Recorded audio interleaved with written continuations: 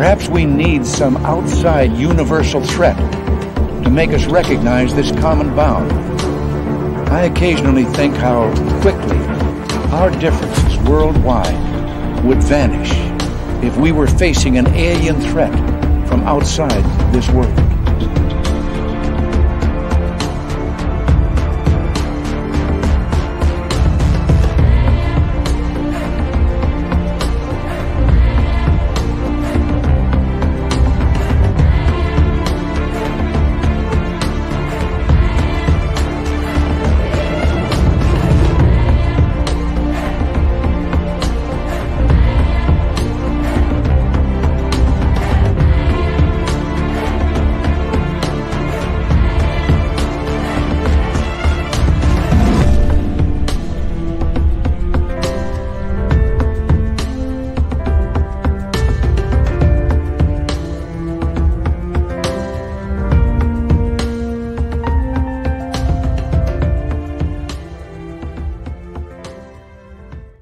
Good evening and welcome to the Thursday night edition of Spaced Out Radio tonight.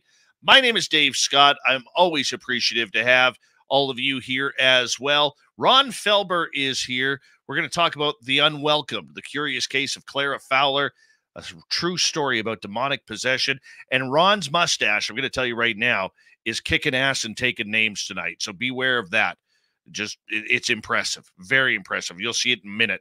I want to say hello and give the gold medal position to Race Fan again tonight, and B with a silver, SJ with a nice bronze medal, Canna Chef Chris, Bar Madison, and Whoopoo. How are you?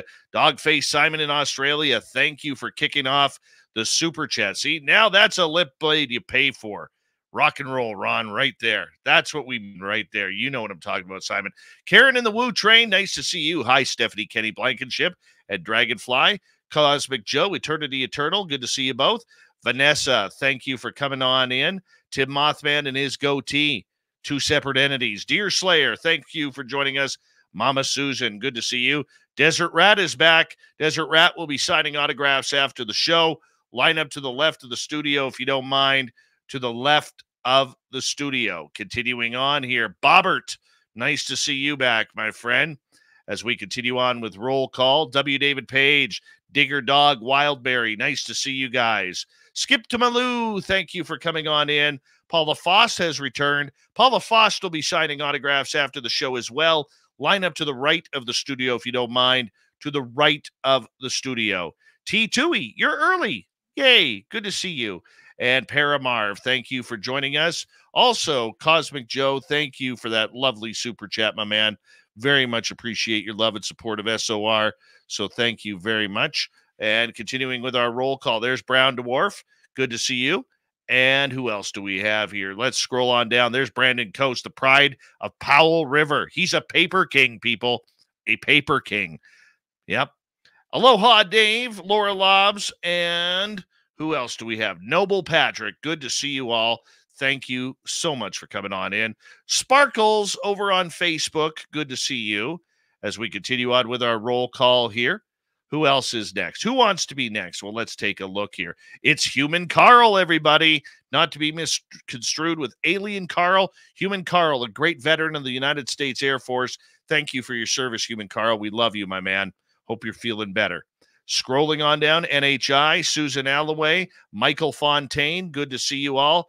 Doug Shelby is here. The Doug Shelby has arrived, which means we can officially start this show. And we're going to continue on with roll call momentarily. Pol Pot, it's been a while. Thank you for coming on in. As we're going to have a good show tonight. Ron Felber is here with his new book, and it's always a good show when Ron is here. Trust me on that one. It's one of my top 10 guests, 100%. 100%. And we're going to get to everything else momentarily. I want to remind all of you that if you have not purchased your tickets for the Spaced Out Radio 3rd anniversary fan party in Reno, Nevada, make sure you do. Go to info@spacedoutradio.com, info@spacedoutradio.com, and book your tickets today. We got a bunch of great guests coming to hang out with all of you. And Richard Hauser, how you doing? Jerry Carter, thanks for coming on in. And we're going to start the radio side here. Hello and welcome to the radio and podcast side of Spaced Out Radio tonight. We're talking demonic possession with author Ron Felber and his brand new book, The Unwelcomed, The Curious Case of Clara Fowler. It's going to be a great show tonight as we await Bill WD-40 to come on into the chat room and lube us up for tonight's show. We are in the middle of roll call right now. And once again, the super chat is a wonderful way to support what we do on this show on a nightly basis. And don't forget to shop at our Spaced Out Radio store. We do not have ugly swag, people. You're going to want to wear our clothing anywhere in public where you're not going to be embarrassed. It's more than just a painting t-shirt or gardening or mowing the lawn or going to garage sales or digging through the dumpsters, making sure you didn't throw out anything come spring cleaning. No, that you want to head on out for us and go shopping there today. Rat Sass, how you doing? And Arathian, welcome to Spaced Out Radio's chat room. We appreciate it. David Hayworth, thank you for coming on in as we continue on with our roll call. Do me a favor, everybody. Hi, Lex Tan. Throw those horns up. Let's rock.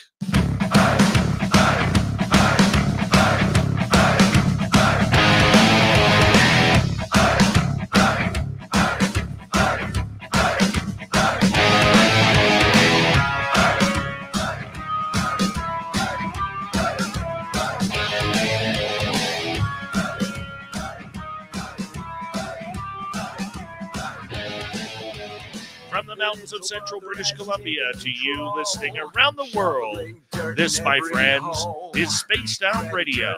I am your host, Dave Scott, sitting in the captain's chair of SOR headquarters. We welcome you to tonight's show on our terrestrial affiliates around North America, digitally on Odyssey Radio, TalkStream Live, and KPNL. All of our archives are free. You can join us at youtube.com/Spaced Out Radio. Do old Davey the favor, hit that subscribe button. You can follow us on Twitter at Spaced Out Radio, Instagram at Spaced Out Radio Show, and on Patreon in the Space Travelers Club. Our website, once again, spacedoutradio.com. And what else can I tell you? Yes, tonight's show is brought to you by Chive Charities. Help make the world 10% happier by visiting Chive Charities today. You can find them on our website. A power show of awesomeness tonight as we go into a direction we rarely go into. Demonic possession is where we're going. Author Ron Felber will be here to break it on down momentarily. Then in hour number 3, we have Steve Stockton from Among the Missing. Robin Haynes is here with the Cryptid Report. It's Dave 101 night. And right after that, the weird news of the week. Let's head right to it, shall we? And Ron Felber is a graduate of Georgetown University, Loyola University, and Drew University, where he earned his doctorate. He began his career writing stories for True Detective magazine and the iconic Nick Carter series while working as a deputy sheriff transporting federal prisoners. Well, let's look at what he is doing today. His most recent book is The Unwelcomed, The Curious Case of Clara Fowler. It's based on a true medical case history story passed along to him by William Peter Blatty, the author of The Exorcist. Ron boxed Golden Gloves, holds a blue belt in Brazilian Jiu-Jitsu, and was CEO of a major manufacturing company for more than a decade. And now he just writes stories, living in his beautiful home in Florida. Ron Felber, it's always a pleasure to have you on Spaced Out Radio. And I'm not even kissing your butt here when I say you are one of my top 10 favorite guests of all time on this show. Always a pleasure to be on your show. And, it's just so relaxed and such a great atmosphere, Well, we try and have fun around here while we talk about these topics. And, one of the things that, Ron, that we don't hear a lot of stories of these days is demonic possession. And we're going to get into that momentarily, but you have written about everything, man. You have written about UFOs, you have written fiction stories, you have written all sorts of strange type of stories that people just adore. What do you like better? Do you like better writing fiction where you get to use your imagination and really put a movie together in people's heads with your words? Or do you prefer the true stories that are out there and the curious cases that really make us shiver? Yeah. You know, since maybe Truman Capote did In Cold Blood, or Norman Mailer did Executioner Song, there's an art form that's called narrative fiction. And narrative fiction is where you take a true story, but you write it in a format like a novel. So, for example, The Unwelcomed, I started out writing a documentary, you know, just say, okay, let's do a straight documentary. But really, it started to read like a medical case book. And I wasn't trying to write a medical case book. I wanted to have the reader understand the terror that this woman underwent, and the presence of evil incarnate. And you can do that with you know, medical terms, etc. And I use them, but more than that, thanks to Bill Blatty, who wrote The Exorcist, he passed this story along and directed me to the Harvard Medical School library, where the records were kept. And in those records were the letters passed between the doctor and his patient and the team of doctors, the medical transcripts from hypnotic sessions. And so they were so dramatic. I put them together in a way that reads like a novel. And really, my favorite is sort of something between, where you have a true story, and you, for example, almost all of the dialogue comes from transcripts between the doctor and the patient, etc. But it's incredibly dramatic to begin with. But I try to set the mood, I try to set the stage, and have it read like a novel, in the sense that it moves forward and has a very dramatic pace. That's my favorite.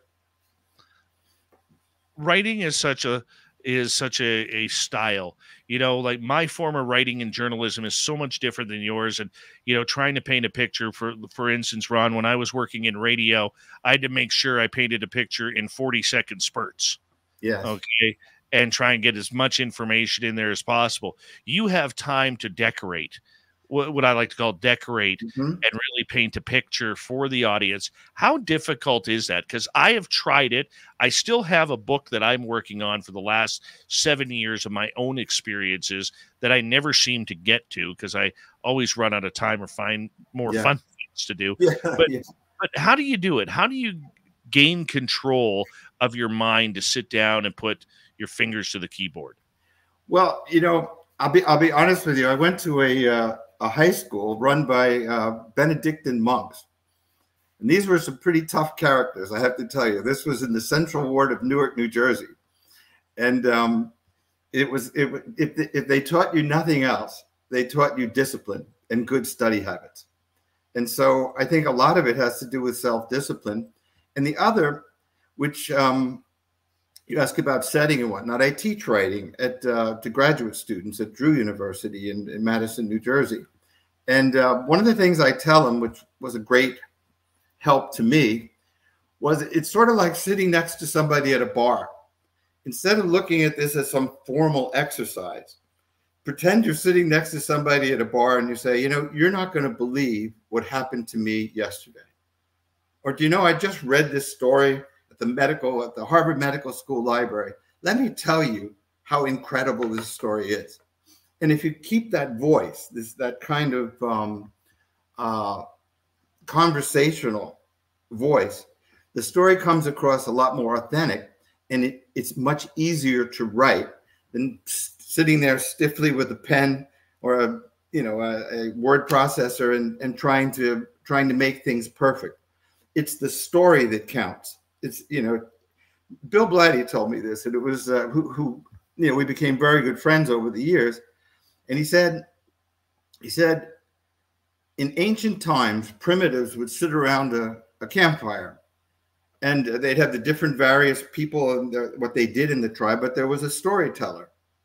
And the storyteller would tell a story that was interesting, that meant something to the people, and that taught them something. And nothing's changed. That's exactly what writers do today.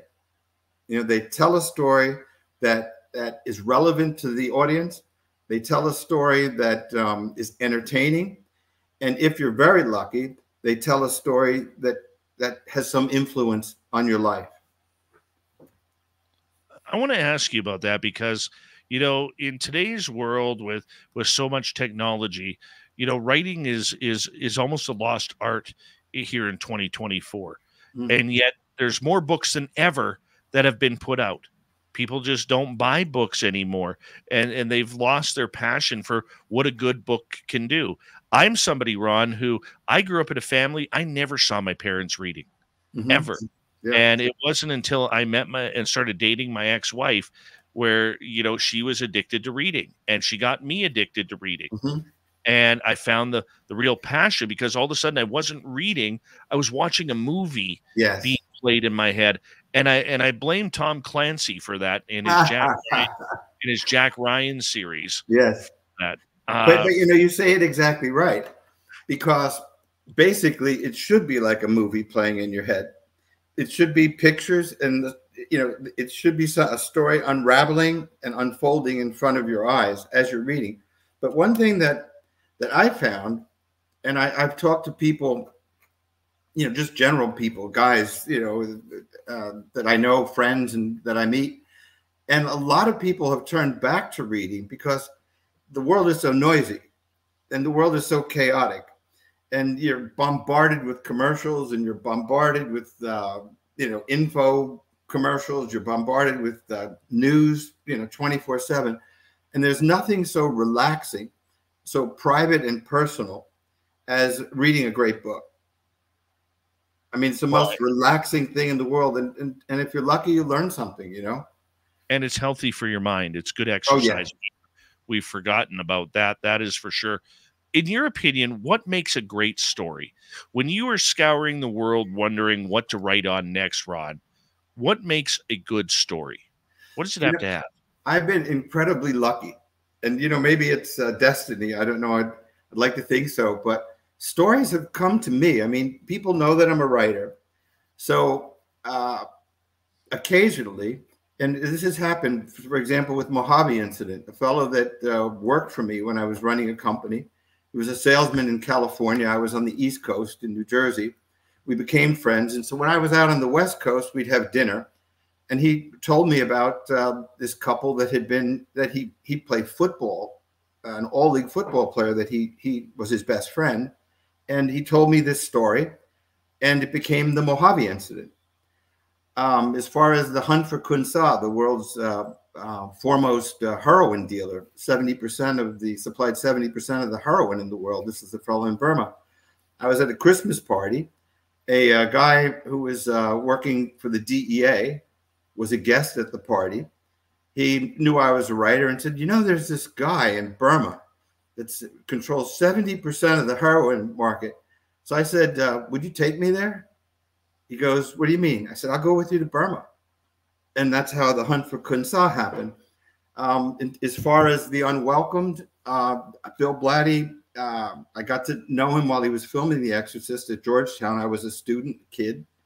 I had a novel that, you know, typos all over the place, a big sheaf of yellow paper, you know, running around saying, would you read my book? And I didn't get to meet him, but I met his admin while they were filming. And reluctantly, she promised to pass it along to him, which she did. I went back from school to New Jersey for my Thanksgiving vacation. I got a phone call from Bill Blatty. He said, I like your story. Why don't you come to the Marriott Key Bridge and you know, we'll have a drink and talk about it. He didn't help me publish that, but he said, I have a great story I was gonna write, but I'm going in a different direction. But I'll give it to you. And this was the Unwelcomed. So you see, a lot of times these things fall in your lap because people know you're a writer, you know, and also it's luck. I mean, I've been very lucky, but also if a person was at a Christmas party and a DEA guy said, well, there's this fellow in Burma, I don't know how many people would say, I'll hop on a plane and go to Burma with you. So it's a combination of those two things. Wow. I mean, the interesting part about being a writer is that you absolutely get to choose your own adventure. Yes. And I remember being in elementary school, and you know, when we'd go to the library, the Choose Your Own Adventures were always my favorite books to read as a kid. Mm-hmm. That being said, when you're choosing your adventure, because you're all over the map with what you write about, whether it's true crime, whether it's fiction, whether it's UFOs, and now demonic possession. Mhm. You know, are you just writing on what's piquing your interest at that time? I always look at a story, and there's an argument that goes on among the literati, which is like, do you write for the audience or do you write for yourself, and the audience finds you, or do you find the audience? And I'll be honest with you, Dave. What I look at is, would 1 million people be interested in this story? So if somebody comes up to me and they're an upholsterer or something and say, I have a corruption story about the upholstery business that's going to blow the lid off things, I say, well, how many people are interested in the upholstery business? No offense to people in the upholstery industry, but it's just not the kind of story that's going to have traction. And so I look for something that has real audience appeal, and that I can be passionate about enough to spend 2 years with it and still be excited at the end of the 2 years. Is that how long it takes you? Is about 2 years to? Yeah. This particular book took more than 50 years. I tried to write it when Blatty passed the story along back in '73 or so. And actually I flew out to California from Washington, D.C., where I was a deputy sheriff. I flew out to California with the manuscript, and I wrote it again, a straight documentary, and it just didn't gel. It's very difficult to write about something that happened 120 years ago, and Sigmund Freud is a character, and William James, the famous abnormal psychiatrist from Harvard, was a character, and Clara was a character, and a detective was a character. How did people talk then? What cigarettes did they smoke? What boots did they wear? How prevalent were cars, in 1898 in Boston? And so you really have to research a lot and really have to put your mind in that time. And as a young writer, I wasn't able to do that. I just didn't have the talent. But about 3 years ago, I said, let me take another crack at this. And this time it worked out just fine. That's awesome. What did you know about demonic possession before you wrote this book? Really, I guess The Exorcist. But I'll tell you where I really came to understand demonic possession was transporting federal prisoners. And the reason is I had transported or met and interviewed people that killed 80 people, for example. People that had, just done horrendous things that I won't even go into. And it occurred to me after 3 years of doing that and meeting a handful of people, just a handful, that demonic possession is a lot more real than most people think. We can get into the spiritual side of good and evil, but let's put that aside. Yes. I truly believe that at some point in time, if you talk about a Jack the Ripper, or if you talk about an H.H. Holmes, if you talk about some of the people I met whose names you'll never know, they literally surrender their souls and become evil incarnate. They like hurting things. They like killing things. They like destroying hope. And these are basically the personages that prowl the earth and are the devil incarnate. That's my opinion. Okay, so as you study this, I don't. Are you a religious guy? Are you somebody who is grown up, good versus evil, devil versus God, or what have you? I guess when I was a kid, we went to church on Sundays, but not every Sunday. I was raised in a Catholic family, but to be honest, I'm not a church goer these days, and I'm not an overly religious person, but I do understand to a large extent just through physics, just through reading about quantum mechanics and things like that we know absolutely nothing about what reality is.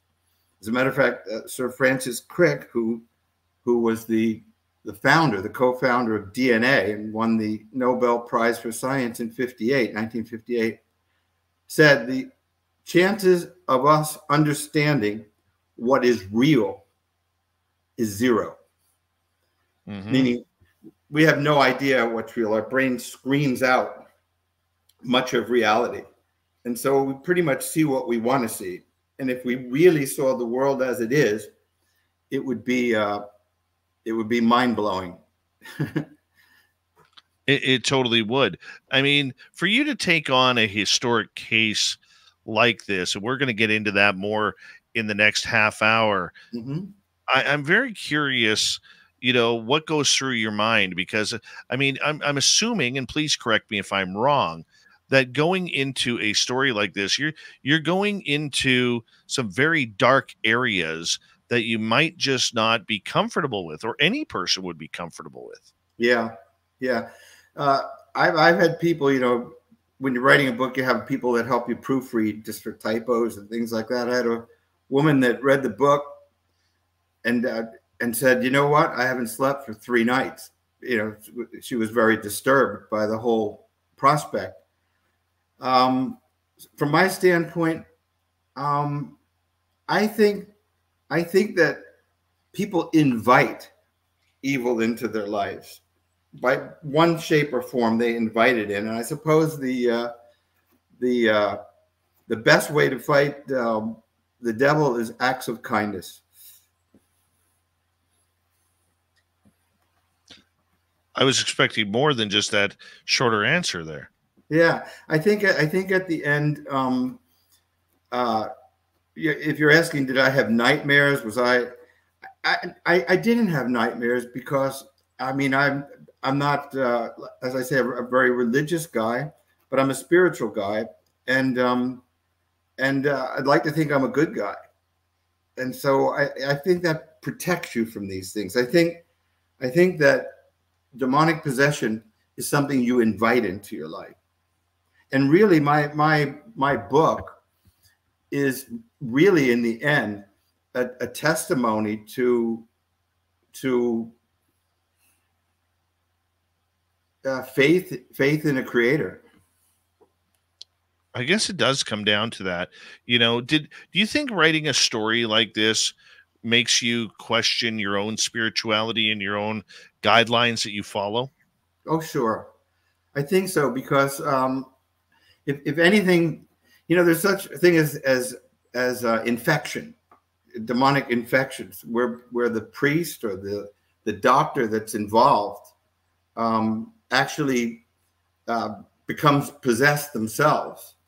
And as a matter of fact, in Loudon, in France, at a convent, there's a famous story that Aldous Huxley documented, The Devils of Loudon, where I think it was 4 priests were sent to stem an epidemic of demonic possession at a nunnery, at a convent. And all 4 wound up in terrible situations and were possessed themselves. 3 of them died within a year, and one of them went to a lunatic asylum where he spent the last 25 years of his life. So it's something that can suck you into it if you're vulnerable, I guess. Would you consider yourself vulnerable? I guess everybody's vulnerable, but I think there's a line. And as I say, these people, the people that I talked about, the serial killers, etc., I think there's a line that you consciously have to step across. Yeah. I'm curious, with 30 seconds to go, what's that line? What is that line? I think it's surrendering your soul for money, for power, for the pleasure of something like killing, if that's what you know. That I think that. Yeah. Right on, Ron. I'm going to get you to hold on right there, Sure. because we are going to go to break here at the bottom of the hour. Author Ron Felber has a brand new book out called The Unwelcomed, The Curious Case of Clara Fowler, all about demonic possession, found on Amazon and Barnes & Noble. Great one to add to your library. We will be right back on Spaced Out Radio right after this.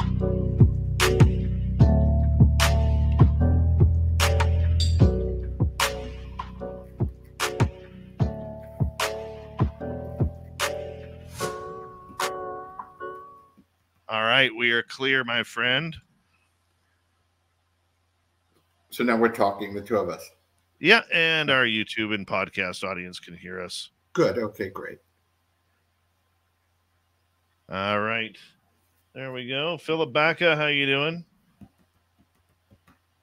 Seriously, in our chat room tonight, it's not even a full moon yet, and the lunatics are out. I've already had to. I never time anybody out. I rarely ban people in the chat room. Like, you really got to piss me off to get banned from this channel. Yeah, you seem like a pretty easygoing guy. I have already had to time out 2 people already. Hellion Beast, how you doing? It's like, where's my trifecta? Who's going to be number 3 tonight? Man. I you know what, Ron? I run a real and my audience, 99.9% of them actually appreciate it, but I run my chat room like a it's not a democracy in my chat room. I call it a Davocracy. There you go. And I make sure that, like, I don't care what your religion is, what your political party is, what your color is, or what your sexuality is. When you come into my chat room, you come in and have fun. You know what I'm saying? And you enjoy the night. And it's just one of those things where every now and again, some people who need therapy sneak in. Well, I hope I'm not being too serious here. I just no, you asked a serious question. I'm going to give you a serious answer. So. Yeah. Sorry, it's not a topic where you're hoisting red balloons in the air and very true. Yeah, so. Very, very true. Al Gray on Twitch, how you doing? And Alien Believers, nice to see you back. Me Woiken, good to have you back. Kurt M, nice to see you. Clifford Murphy, you're going to smarten up now, correct? Let's make sure, otherwise you're going to get a 10-minute misconduct. I put everything in hockey terms, so that's the beautiful part about it. All right, we're about halfway through here, Ron. Okay, sure. There's a very interesting parallel, since you asked about UFOs and alien abduction and demonic possession. Oh, I know. In looking at these 2 stories, it's remarkable the number of coincidences that that crisscross between them. Oh, very much so. Very much so. And that's something people are talking about now. I hadn't heard that much of that until maybe the last couple of years, but that's a topic that comes up quite often. Are aliens? What do aliens have to do with demonic possession or demons? Are they demons? What's this? Are they interdimensional beings? It's a different conversation than it was 5 years ago. Oh, I would totally agree with that. And the more and more that we start to blend the phenomena together as one, I think we're going to see more of that. I really do. I agree. I think because the more people I talk to and the more experiences I've had, it really is something that that I'm seeing a real blend in everything, that it's all one. Yeah, I think if there's anything I've come to, and I'm just a book called The Case Against Reality that I just finished reading recently, and he makes a case that maybe we can talk about a little bit later, but that most physicists are coming to the conclusion that evolution, for example, doesn't really account for the development, let's say, of a human brain, and that there is a spiritual element to existence, Absolutely. I totally agree with you. Which materialists, going back to Prince's time, really devoutly denied. There was a battle between spiritualists and scientists going on at the time. Prince was in one camp, and Richard Hodgson, who was the president of the Society for Psychical Researchers in Massachusetts, was part of the team, and they battled as to what was going on with Clara Fowler. Wow. Give me 2 seconds here, Ron, because we're coming back in about 25 seconds. Thank you so much to both Simon and Joe for kicking off the super chats tonight. Very much appreciate the no political comments in our chat rooms. Bobbert, you know better than that. Wrenches, let's tighten it up in the room, please. And yeah, now I forgot what I was going to say. So thank you, people. Here we go.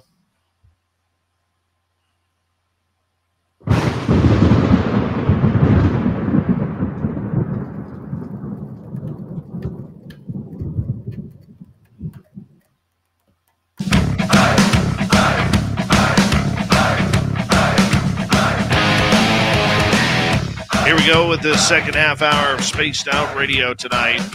Good to have you with us. My name is Dave Scott. Always appreciate broadcasting to you live. Want to remind all of you that if you missed portions of this show or others, check out our free archives by going to youtube.com/Spaced Out Radio. Do old Davey the favor, hit that subscribe button. Our website, spacedoutradio.com. We have a plethora of features for you. Rock out to Bumblefoot, read the Newswire, check out our swag as well. Follow us on Twitter at Spaced Out Radio, Instagram at Spaced Out Radio Show, and on Patreon in the Space Travelers Club. Author Ron Felber is here. He's got a brand new book out that can be found on Amazon and Barnes & Noble, The Unwelcomed, The Curious Case of Clara Fowler. It is about demonic possession. It is one that you would definitely want to add to your library. Ron, welcome back. Good to see you. Good to be here. Well, let's start to get into some details about this. Sure. Demonic possession. You're learning about it. You're writing about it. Who is this young lady named Clara Fowler? Yeah.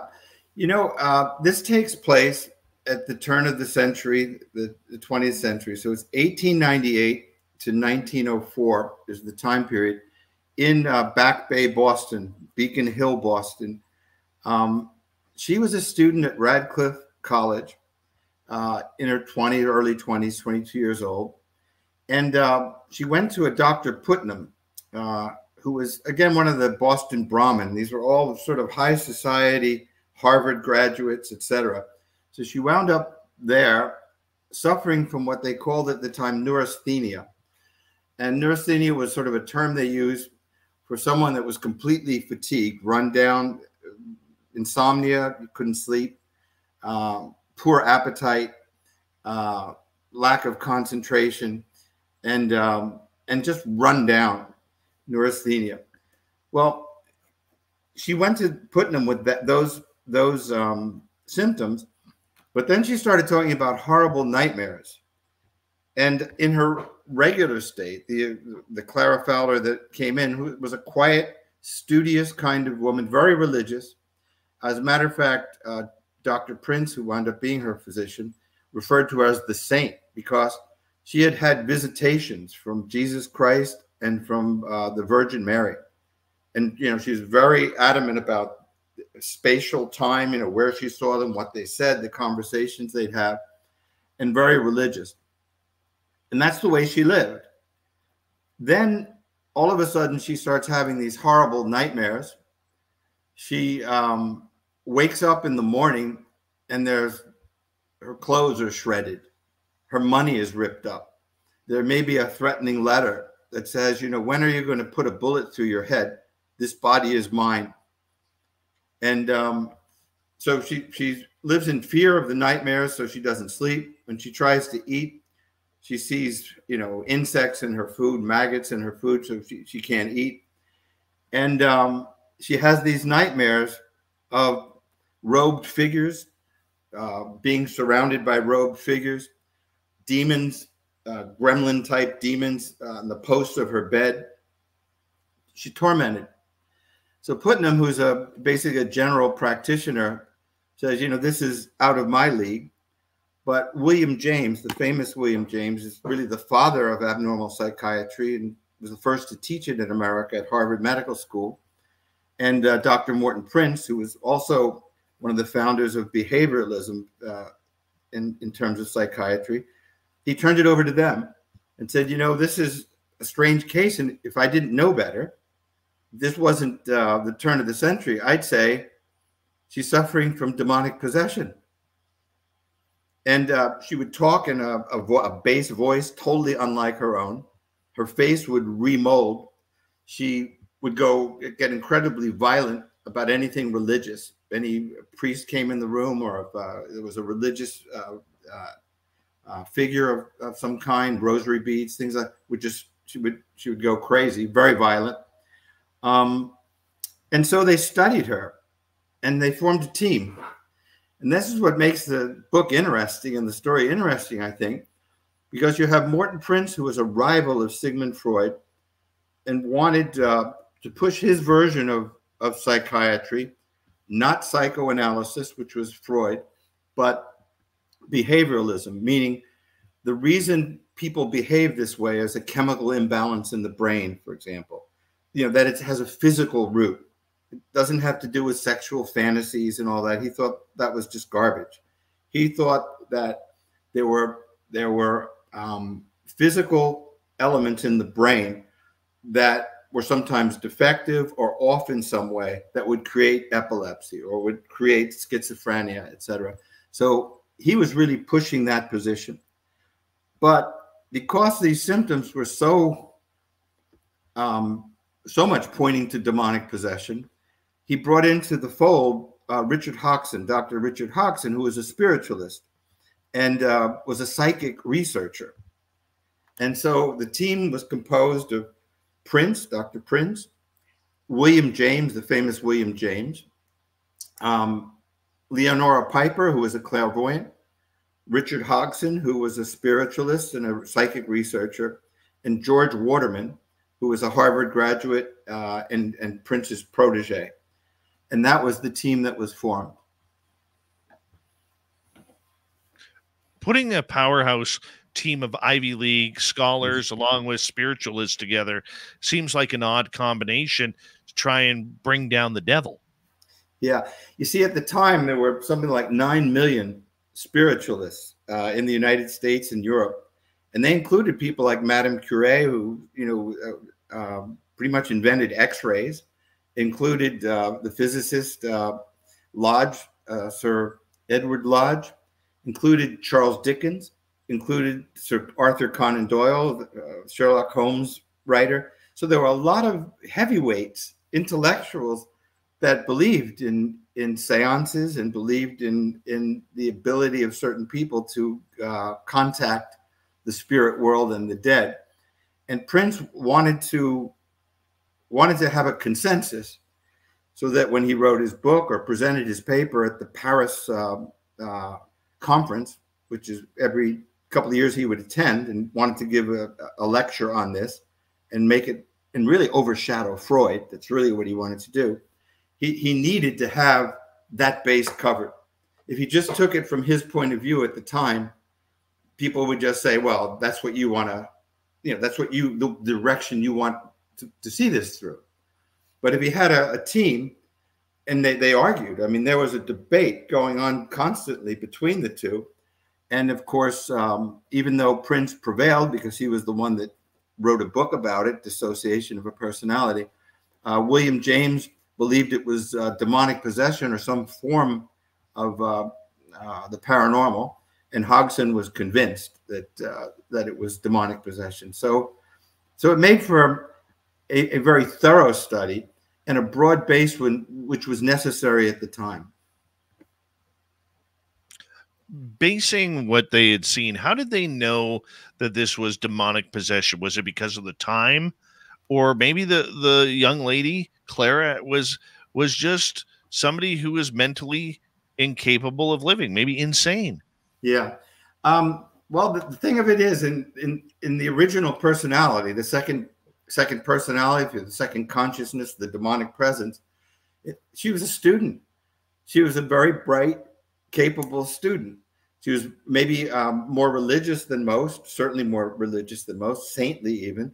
But this was was a pretty stable character, and so when she starts talking in languages that she has no knowledge of, in a voice that's clearly a man's voice that is explosive. When the things she says are just laden with hatred, when her face really remolds and looks like a different person, tremendous strength. In the demonic state, she had no pain, felt no pain, had no need of food, no need of sleep, never ill. And they studied for 6 years. So this was not some, minor study. And that's what makes this so interesting. It isn't just a flash, flash shot of something. It was a prolonged study where they got to perform a lot of tests in both states, even to the point where they retrogressed the demonic state back to its origin, hell. When did Clara first learn that she was possessed? Actually, she had missing time, so she didn't really know she was possessed. But as things turned out, the demonic presence realized that the weaker she was, the easier it was for it to take over the body and maintain control. And so it would have her walking miles and miles, wake up lost, not knowing where she was, to fatigue her, to let her not sleep, let her not eat. And it was convinced that it was spirit and didn't need, the body was like no more than the clothes you wear. That body means nothing to me. You want to hurt the body. As a matter of fact, the demonic presence, she would wake up with lacerations on her back, claw marks on her back, bathed in alcohol, for example. So she was tormented and tortured. So this presence truly believed that it would survive while she was rotting in a wooden box, and it talks about it, So it was a strange case, at least, and certainly one that Prince sort of sanitized, because, believe it or not, Clara Fowler wound up marrying one of the doctors, his protege, George Waterman, Dr. George Waterman, and becoming a prominent socialite in Boston after she was cured. And so the records that Prince kept, even in the Harvard Medical School, the name was crossed out, so you couldn't read it, the names, that name in particular, because he wanted to protect her privacy, because she wound up being a socialite and the wife of one of the prominent physicians in Boston at the time. Really? Okay. When did she first start noticing that something wasn't right? I think probably the nightmares, the content of the nightmares, where I said surrounded by robed figures. Yes. Processions of robed figures that she was walking amongst. If she went to a church, which she did and stopped going, you couldn't read a Bible, couldn't concentrate. She'd have like visions of the priest or the minister, whatever, who's giving a sermon, become Satan. And so her whole life was really turned upside down. So in the one state, she became a very tragic figure, frail, run down, neurasthenic.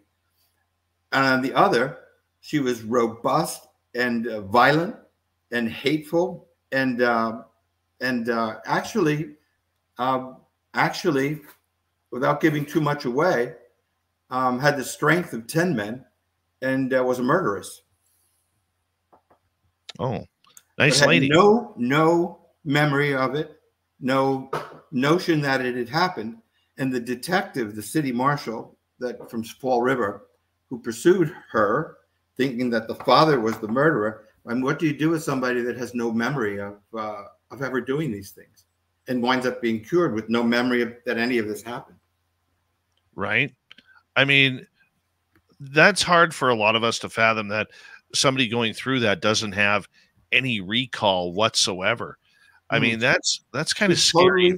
Two totally distinct consciousness, totally distinct. And again, the one consciousness despises the other, like loathes the other, wants to kill her. Now, back then, psychiatry wasn't in the state of knowledge as it is today. You know, were they truly convinced this was demonic, or could it have been something else? Yeah, sure, it could have been something else. And Prince, of course, drives that home. He called it dissociation.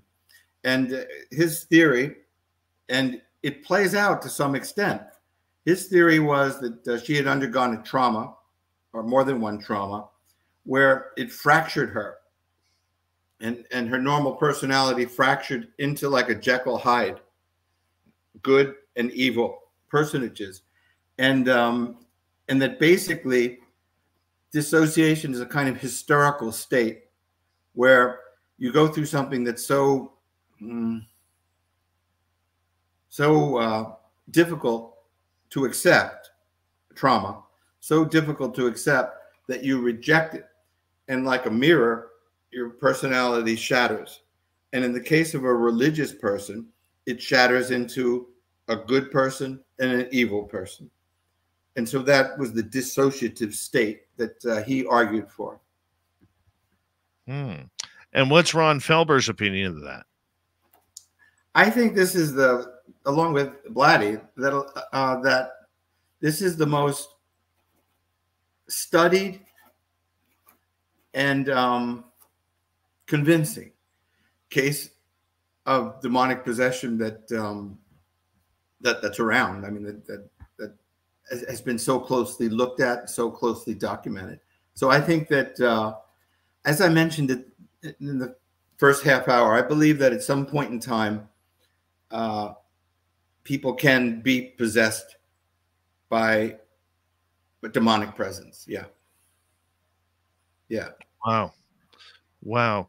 Okay. And I'm sorry for keeping saying wow here, but this is just, to me, an amazing story that is going on now. Back then in the 1800s, when this happened, there were a lot of, as you said, educated people that were paying attention to this, and this young lady being possessed. Was she a religious type of person? Did she go to church like the majority of people did back then? Yeah, she was, I would even say, more than religious. She might have been morbidly religious, very religious, to the point where, again, she talked about visitations from the Virgin Mary, visitations from Jesus Christ. So she was, very religious.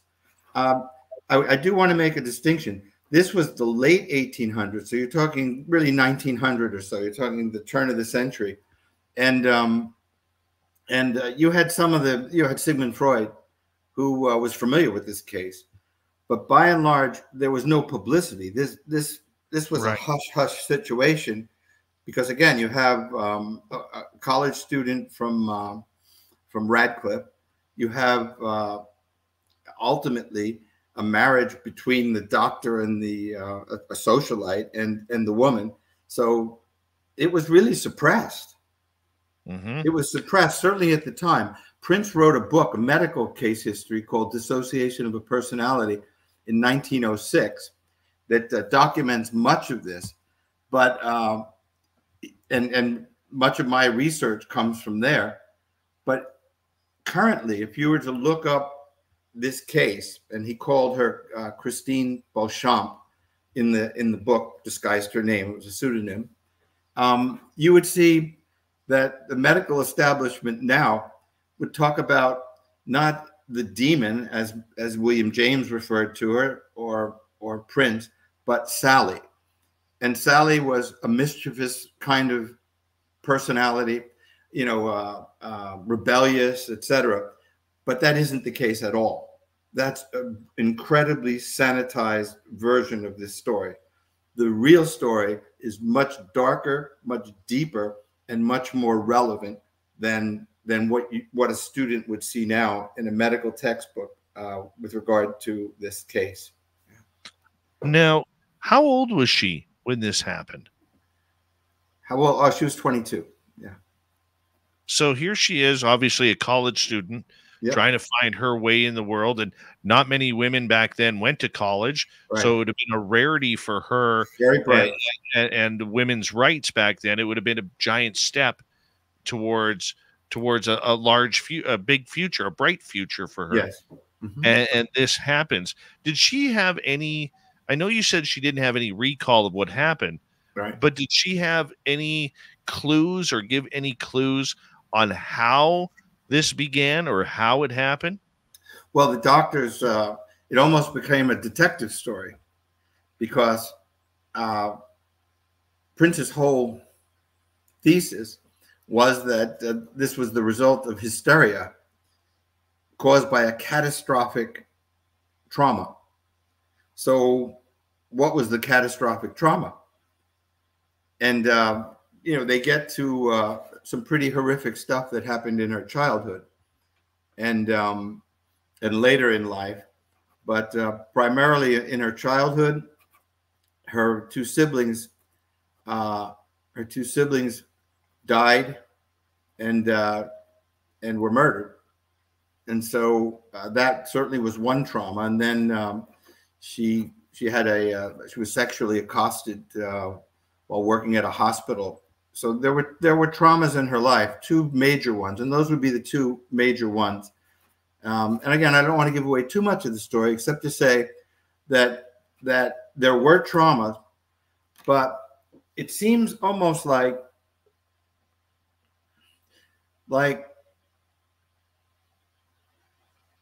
some of the people that wind up being possessed, demonic possession, have a kind of personality collapse. There's a vacuum, and that vacuum gets filled. And, whether the entrance is like through a Ouija board, which some people say, or maybe just a passion for evil, that vacuum gets filled, and there's a sort of an entranceway in. And sometimes it's a trauma. It's a catastrophic trauma where the personality collapses and something else comes in, something else possesses it, the person. And there's a lot of stories. You would think this is rare, but it isn't nearly as rare as you would think. There are a lot of exorcisms in the United States and all around the world. As a matter of fact, I think it was just not so many years ago, maybe 10 years ago, the Vatican started retraining priests and has a team of exorcists. Right now, I think there's about 150 Catholic exorcists in the United States, when there were only a handful, maybe 10 or 15 years ago. And actually, there's a staff now run by the Vatican of exorcists worldwide. And it isn't just the Catholic Church. Demonic possession is something that the Jewish faith recognizes, and certainly Baptists and the Protestant faith also recognizes. So it's not so rare as you might think. I won't take a stab at how many exorcists are performed in the United States every year, but it's a lot more than you would think. Because you just don't hear about them anymore, Ron. I mean, it's the topic of demonic possession really seems to have left the mainstream, if that's a correct term I could use. If you go on YouTube, for example, there's some Catholic exorcists that they interview, and they describe things that they've encountered. And as I say, the number of exorcists has expanded tremendously, at least within the Catholic Church, and I think probably in other religions as well. And really, at the end, it's when psychiatrists just become exhausted. There's no, really, we don't know what's wrong with this person. We don't know how to treat this person.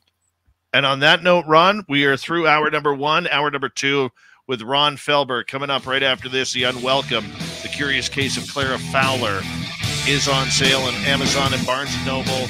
Your questions and more on demonic possession on Spaced Out Radio after this. This is Spaced Out Radio with host Dave Scott. All right, Ron, we are clear. And I'm just going to take a quick break here. I'm going to put you back in the green room, and I'll be right back, okay? And I'll do the same. So we're talking a couple minutes? Yeah, we got about 5 minutes here. Fine. See you in a minute. All right. I'll be right back, people. Be right back. Stay tuned. Don't go anywhere. We got a great show coming.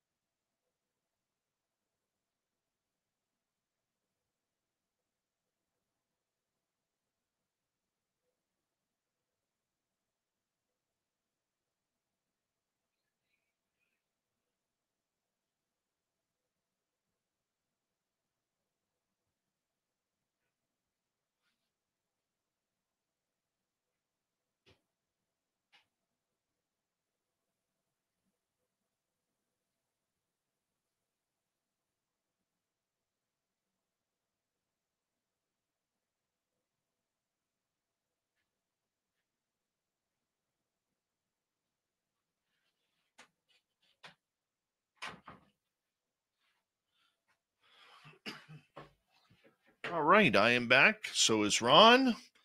Lee the Bee, how you doing? And let's bring Ron in here. It's flying on by, man. Yeah.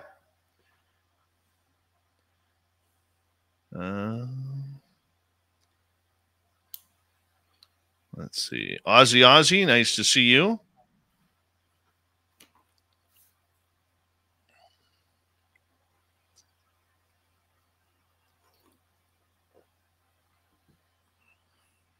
And where else? I think that's about it. All right. If you have any questions, put them in capital letters if you don't mind. That way they're easier for me to find. And I will ask Ron the questions.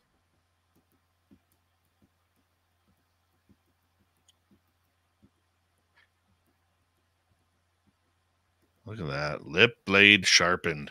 Our audience is loving your mustache, Ron. Well, that's good to hear. Thank you. Paisley Parker, how you doing? And thank you tonight to Puck Elf Picks, Simon ×2, and Cosmic Joe for the super chats. Very much appreciate the love and support. And don't forget, you can shop at our Spaced Out Radio store. We do not have ugly swag, people. Nothing ugly there, so go shopping today. Here we go with hour number 2.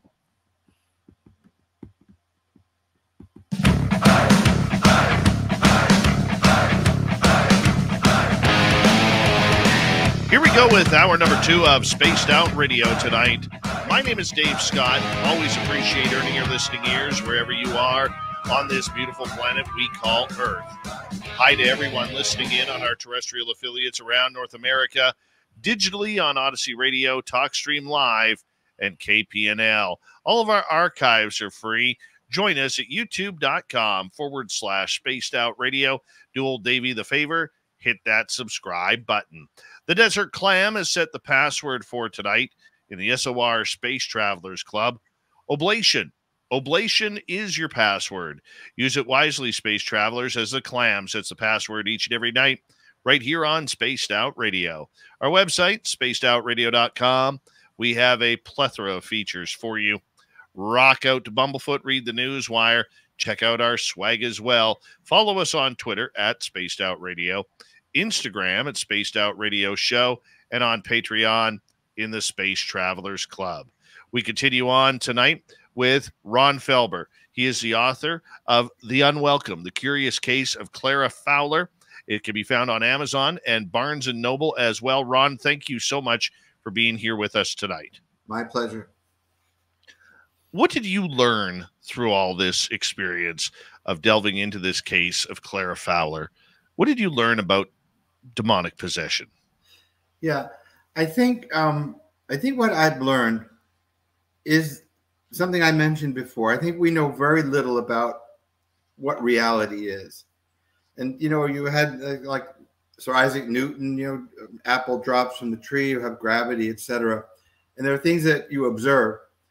But now with quantum mechanics and exploring the huge number of universes that are out there, you tend to look at things and say, there's just much more to reality than we are aware of. And I have to come up with the conclusion that there is a spiritual world, that there is, you want to call it interdimensional, be my guest. But there are other existences that are, I think, intimately involved in human existence. And if you want to call them angels, if you want to call them devils, that's fine.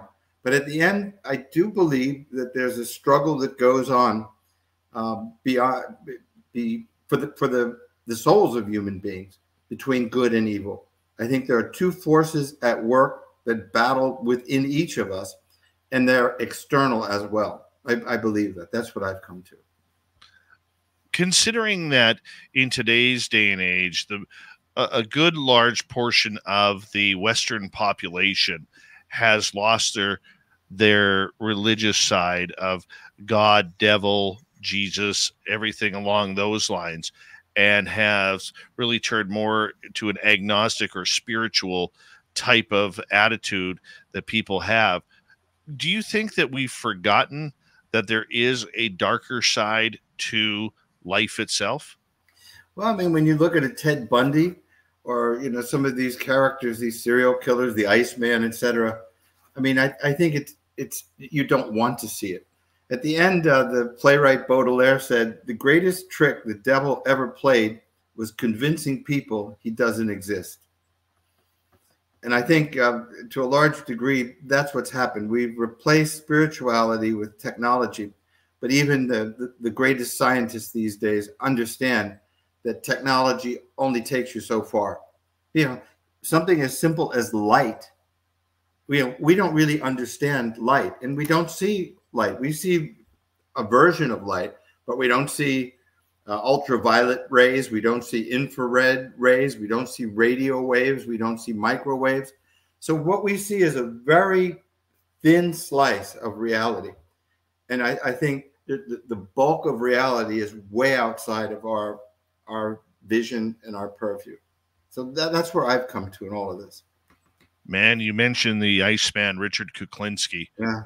That man was, to me, one of the faces of evil, because he had such split personality, his family side, and then his mobster as a hitman side.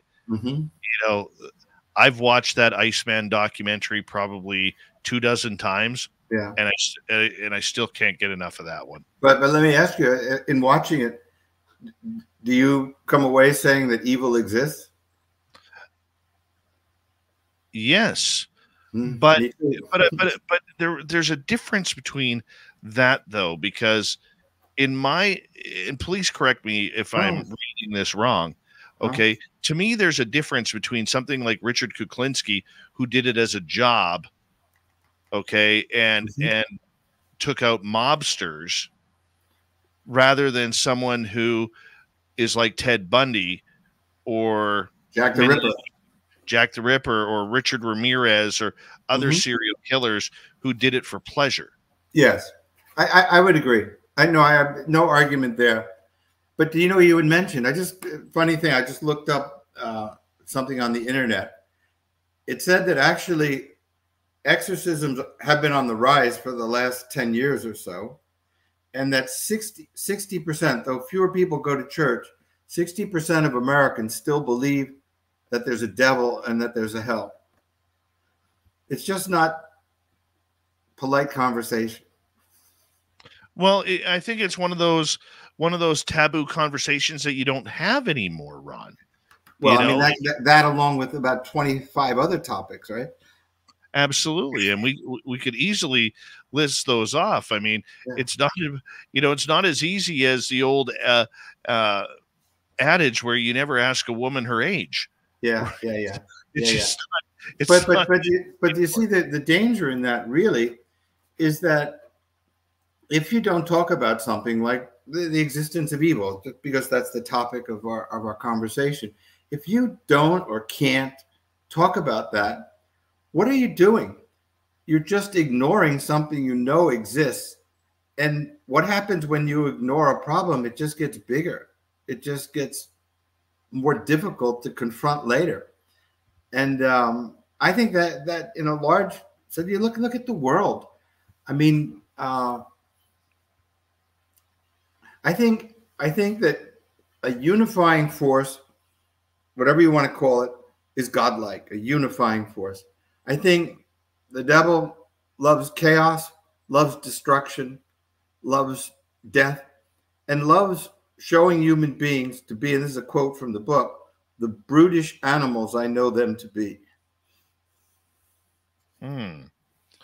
Okay. So going along those lines, getting back to the Clara Fowler case. Yes. Without giving away too much in the book, what was the devil or this demon speaking through her? What was the story that was happening?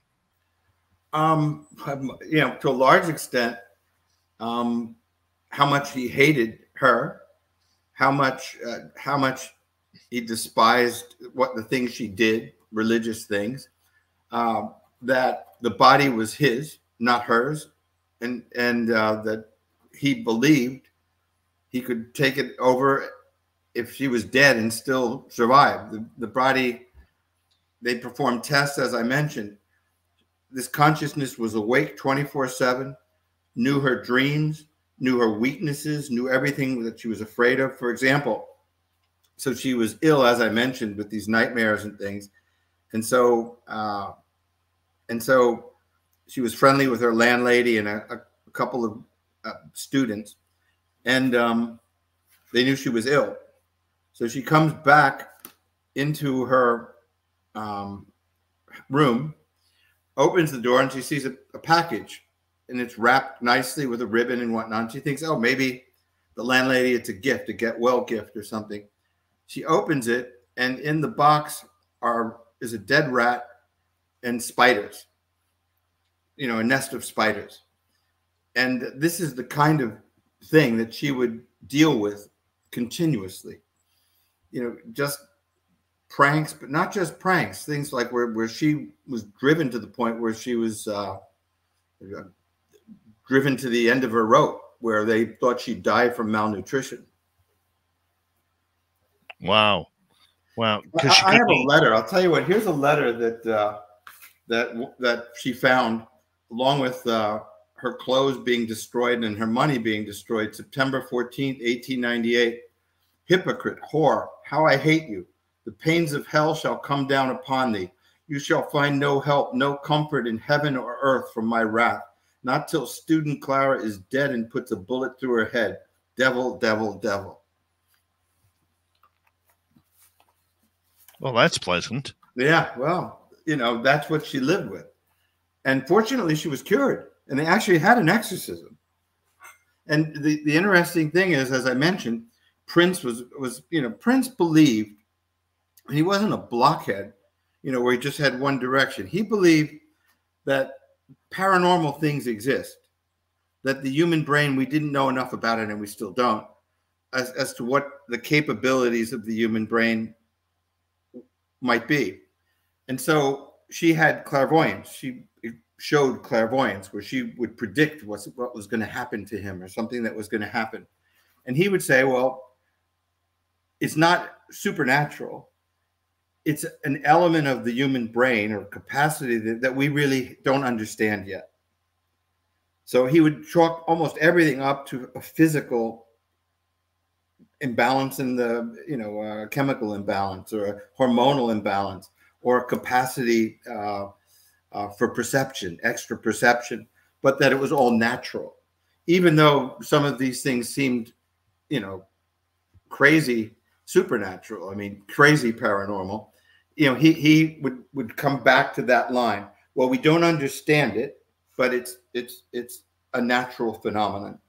Of course, the other side of that argument, which was Richard Hodgson, was saying, no, look, we've got a woman that has all the classic signs of demonic possession. She hates things that are religious. She wants to take over the body. She wants to torment this woman because she's a saint. She feels no pain. She talks in languages that she has no business knowing, you know, no way to know Latin, Greek, Aramaic. She has incredible strength. Yeah, you know, you ignore all of these things. And his argument was, if it was one thing like telekinesis, like where a chair is rattling, that kind of thing. If it was one thing like her face distorts, okay. But for all of these things to happen to one individual at the same time, it makes no sense. This is what it appears to be, demonic possession. Another entity, a spiritual entity entering the body of this woman. That was the pro and con arguments. I get that. Okay. So looking towards the topic, because I do want to start getting some audience questions in here in just a couple of seconds here, but looking towards this case once again to kind of wrap things up, you said she was able to get healed through exorcism and prayer and many other types of healing processes. Was she able to live a normal life after that? Yeah. Let me just make a distinction. So Hodgson had this exorcism and said this is because there's a demon and the exorcism will exorcise this demon. Prince did it because he thought that she believed she was possessed. Therefore, an exorcism, the shock value of an exorcism, would cure her potentially. So the exorcism was done from two different points of view. At the end, she had tremendous. It's like a detective story in many ways, but in the end, she was cured. And in the end, as I mentioned, she wound up marrying Dr. George Waterman and living not just a normal life, but the life of a wealthy socialite with no memory whatsoever. And as a matter of fact, as I said, all the records were disguised. Her name was taken out of everything. A book that he published gave her a pseudonym and left out many of the details that I was able to uncover through the transcripts and whatnot at the Harvard Medical School library. So she did live a normal life, even more than a normal life. She lived, I think, into her 80s. Wow. With no side effects. No, none that were written about anyway. I mean, there must be some fear that goes on with that, Ron, where you're afraid that that spirit or that demon can come back at any time to relaunch that. Yeah, I would think. And, even, of course, we did the story on alien abduction, the Mojave Incident. And that was the constant fear that the couple lived with. And I'm sure that was the same. I don't think those things go away, even though she had no memory of it. The doctor, she was married to one of the doctors. So I'm sure that, that ultimately she knew what happened to her. She might not remember it, but she knew what happened to her. Yeah, it's a harrowing story. It's really a spooky story because it's real. Wow. I'm just shocked because I could never imagine what it would be like to go through that. I mean, we all go through dark times. Okay. I've been through dark times and I remember I always said, I looked at, my saying to myself was I looked the devil in the eye and I won. I told him where to go and how to get there. And I won. Yeah. Right. And that was during the gloomiest of gloomy times. And maybe you did look the devil in the eye. Maybe. Yeah, maybe these things aren't just metaphors, Maybe they're more real than you think. But I could never imagine what it would be like to lose control of your body, right, and be possessed. Right. Absolutely. Before we bring the audience questions in, what did you learn personally about exorcisms and the power of an exorcist?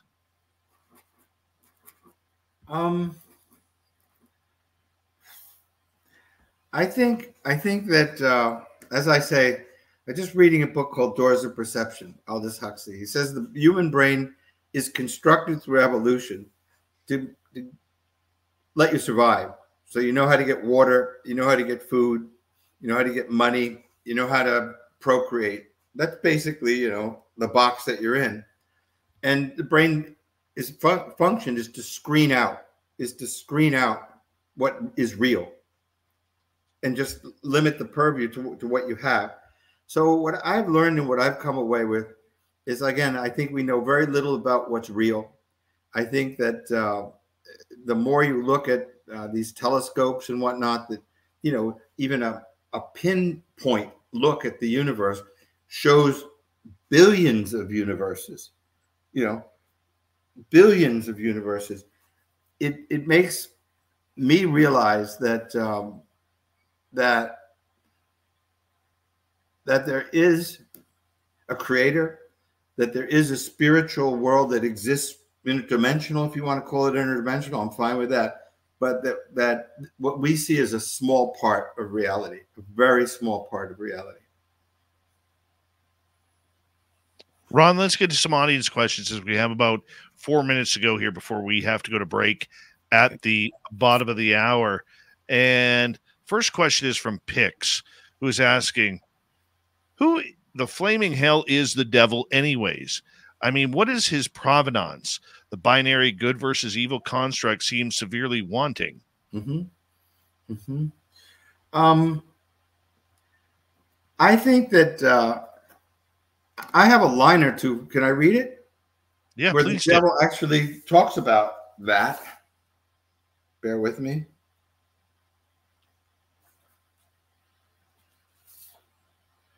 Here, why do I bother with a pathetic blank like Clara Fowler? I do it because it's my job. God is dead. Jesus is in hell.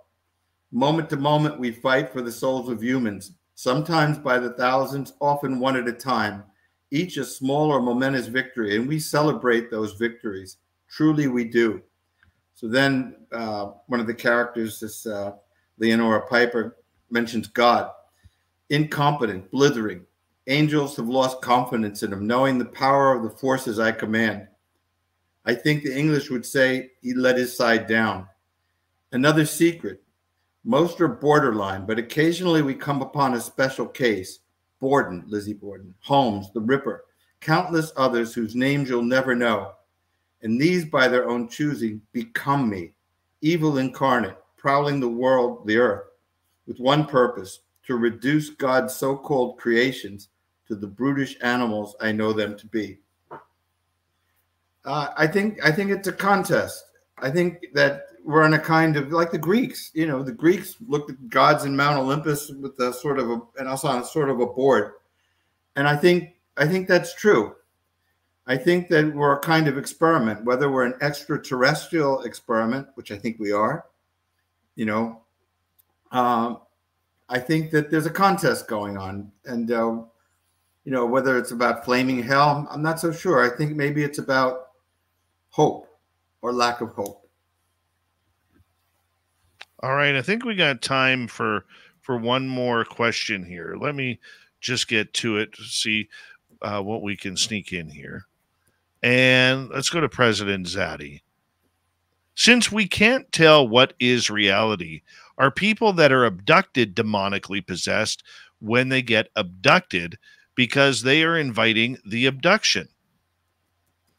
I don't know. The only thing I can tell you is that having written and studied, for years, really, like with the Mojave Incident, you're talking maybe 3-4 years of study on the subject, and I would say this longer than that on this. I would say the parallels between alien abduction and demonic possession are many. The one I really noticed is the Hesses talked about this sulfur smell, like potassium, this heavy industrial kind of sulfur smell. Well, that's the same thing that Clara Fowler talked about, was this sulfur smell. In both cases, in the cases of the Hesses and the alien abduction story, Mojave Incident, they had these dwarfish sort of gremlin figures that were a lot like the demonic figures that Clara Fowler talked about that loomed over her bed. In both cases, you had Clara Fowler being reassured by the Virgin Mary. In the case of the Hesses, when they thought they were in hell, that's what they thought, and dying, from a heart attack, they were going to die from heart attacks, and angelic presence, clearly feminine, came. They called it their comforter and calmed them down, said, your children will be okay. They're not going to be injured. You'll make it through this. Just have faith. And so those are pretty strong parallels. How they relate is something I haven't figured out yet, but they're related. On that note, Ron, I'm going to get you to hold on right there because we are going to go to break at the bottom of the hour. We have author Ron Felber for another 30 minutes here on Spaced Out Radio. Stay tuned.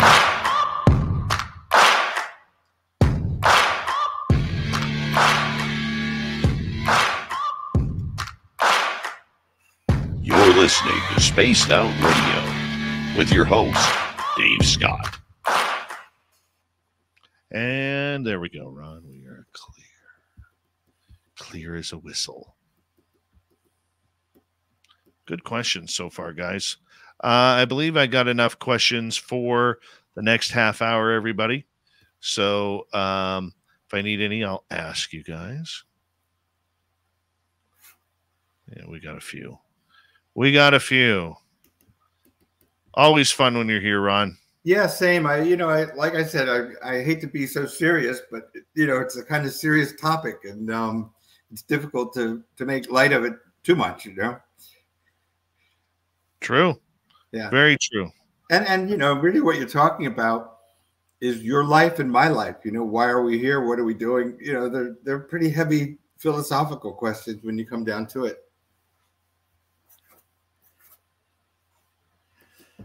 Definitely a lot of philosophy going on there. That's true. I think we'd rather be talking about hockey. How about that? I will talk hockey anytime with you. I figured you might. I'm a boxing fan. I love boxing.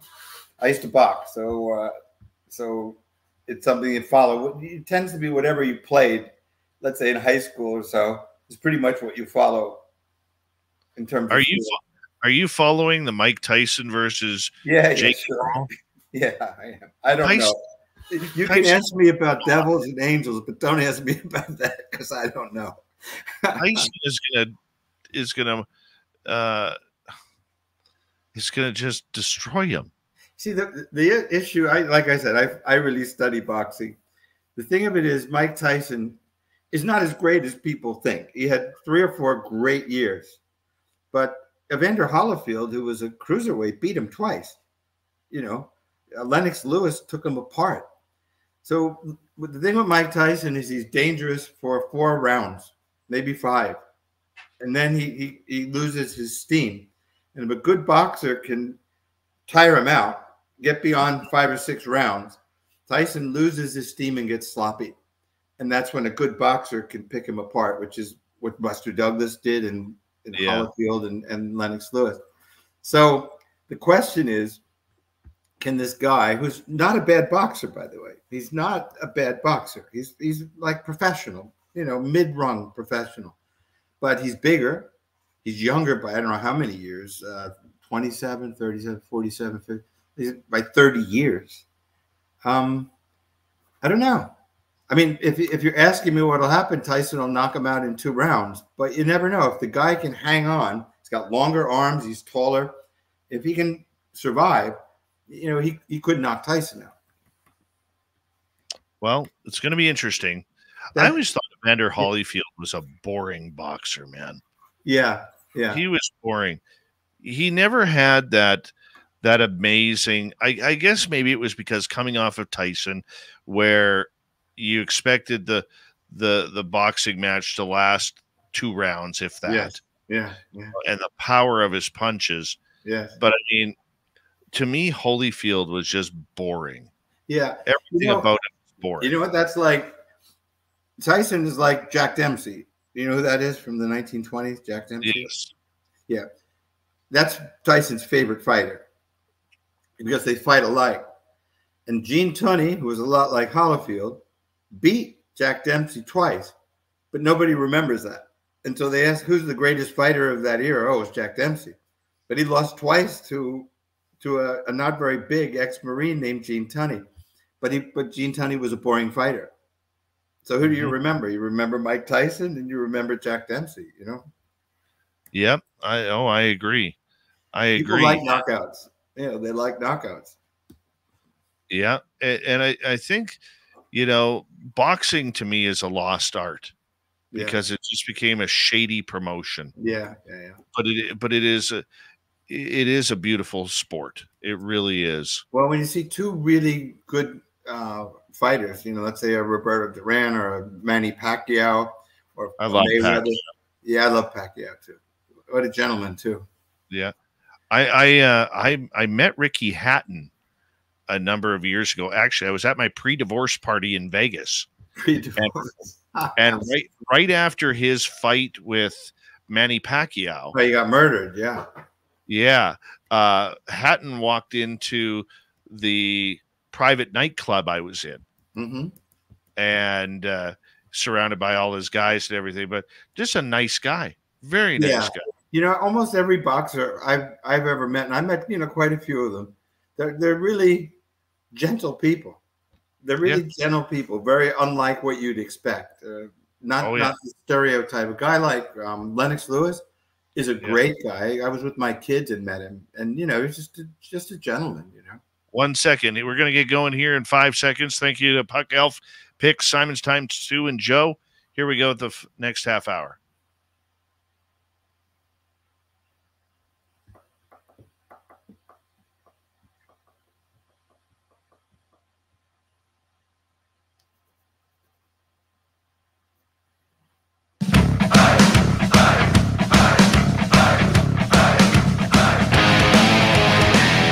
Here comes the second half of Spaced Out Radio tonight. My name is Dave Scott, always appreciator of your listening ears.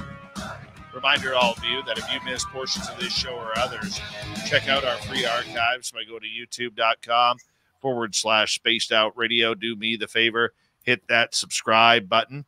Our website, spacedoutradio.com. We have a plethora of features for you.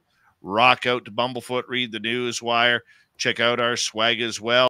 Follow us on Twitter at Spaced Out Radio, Instagram at Spaced Out Radio Show, and on Patreon in the Space Travelers Club.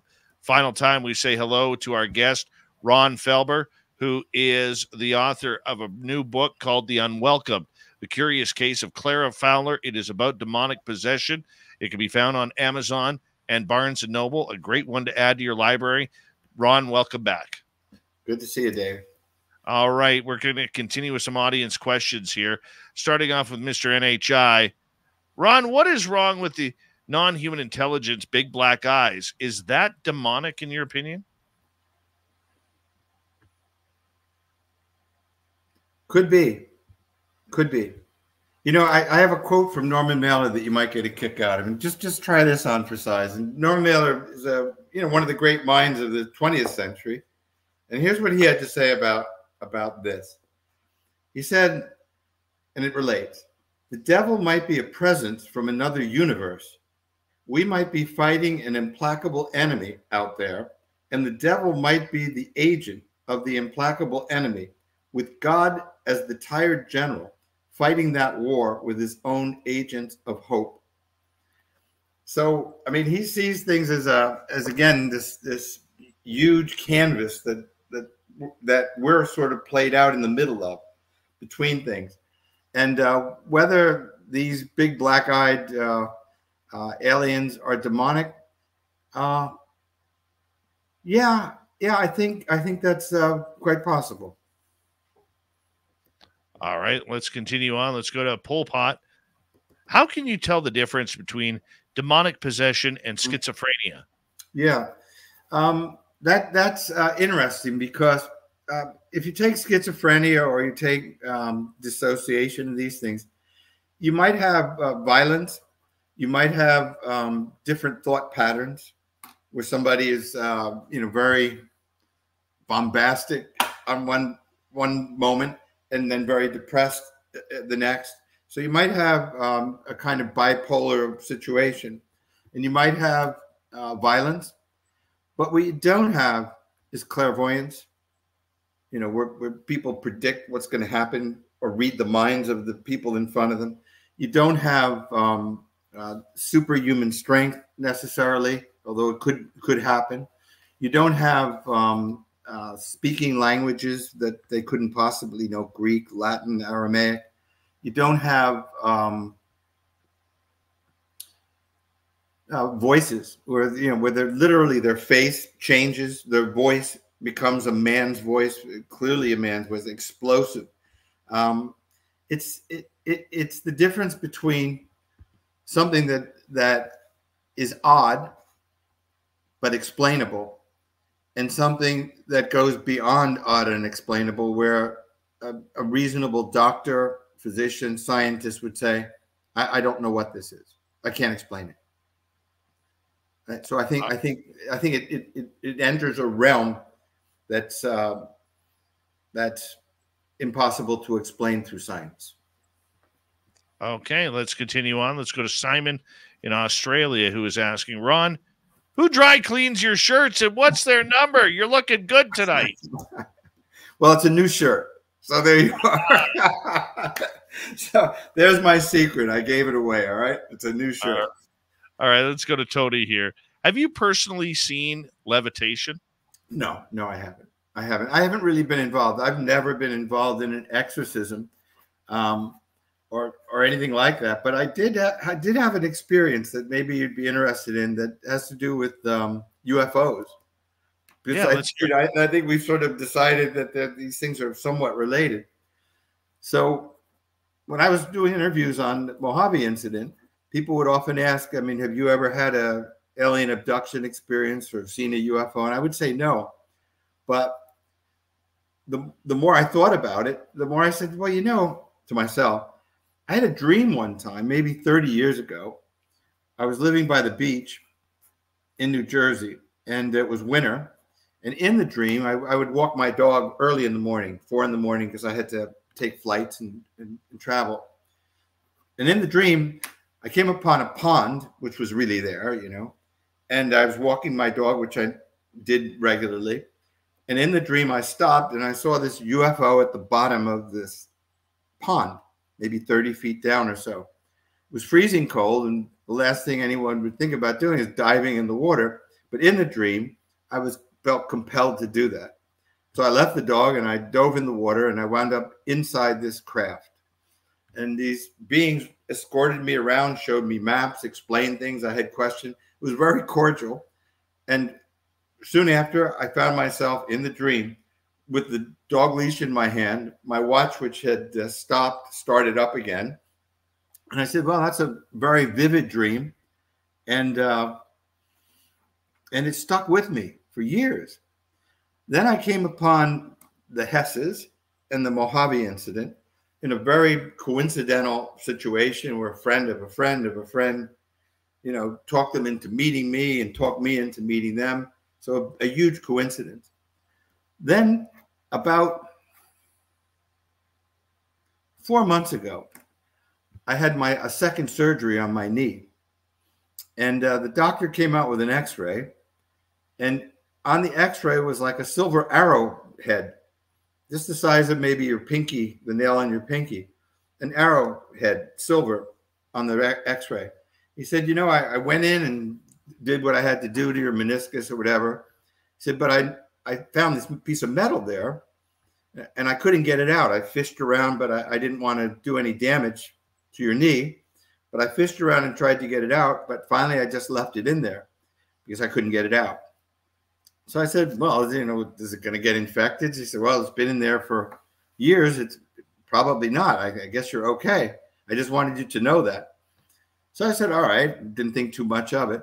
About 3 months ago, I'm watching a show on alien abduction. And what does this guy bring out who claims he was abducted? But an x-ray. And the x-ray has almost exactly what was in my knee, was in his knee. And they did a magnetic test on it in the show. They said there were some radio waves or something that they discerned came out of it. And I said, that's a lot of coincidences. So one of the doctors that gave me a read of the Unwelcomed and provided an endorsement for it from a medical standpoint, I talked to him. I said, you do retrogressive hypnosis, right? He goes, oh, yeah, sure. That's a part of my practice. So in May, he's going to retrogress me back to the dream and see if there's more to it than meets the eye. And wow. And so isn't that an odd little story? Well, I'm glad to hear you got some aliens. That's for sure. So I've never seen anything anybody levitate, but who knows? Maybe I'll have an alien abduction story to tell you about next time. Well, that would be wonderful. That would be completely wonderful. Let's continue with some audience questions. Let's go to slow motion here. How can you tell the difference between possession and multi-personality disorder? Yeah.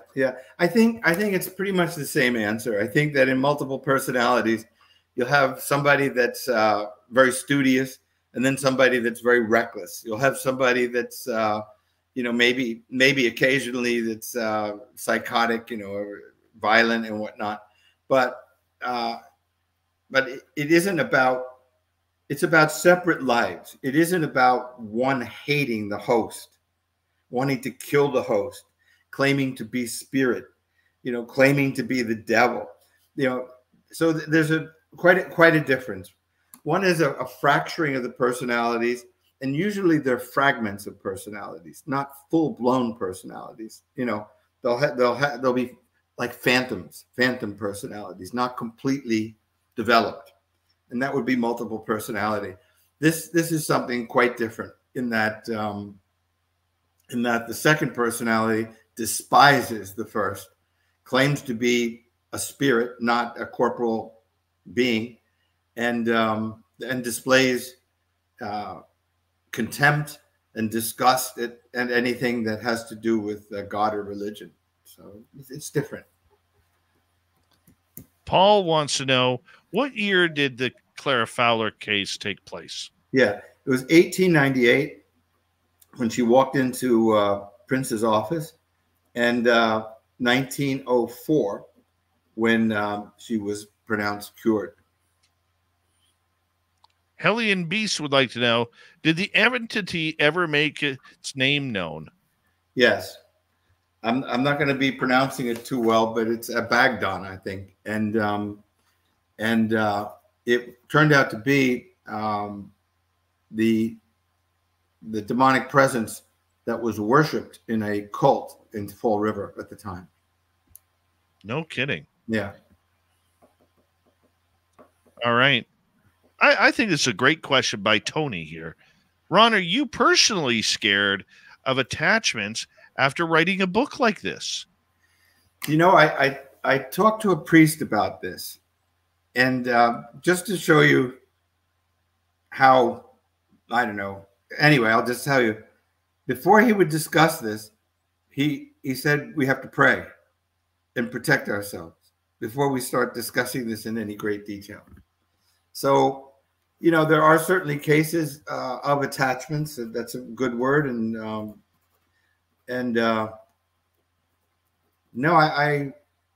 I guess, is it something I've thought about? Yes, it's something I've thought about. Is it something that keeps me awake at night? No, it isn't. Have you ever had an attachment? No, I haven't. I really, I believe that these things ultimately are choices. And I think that for a demonic presence, I think you have to let it in.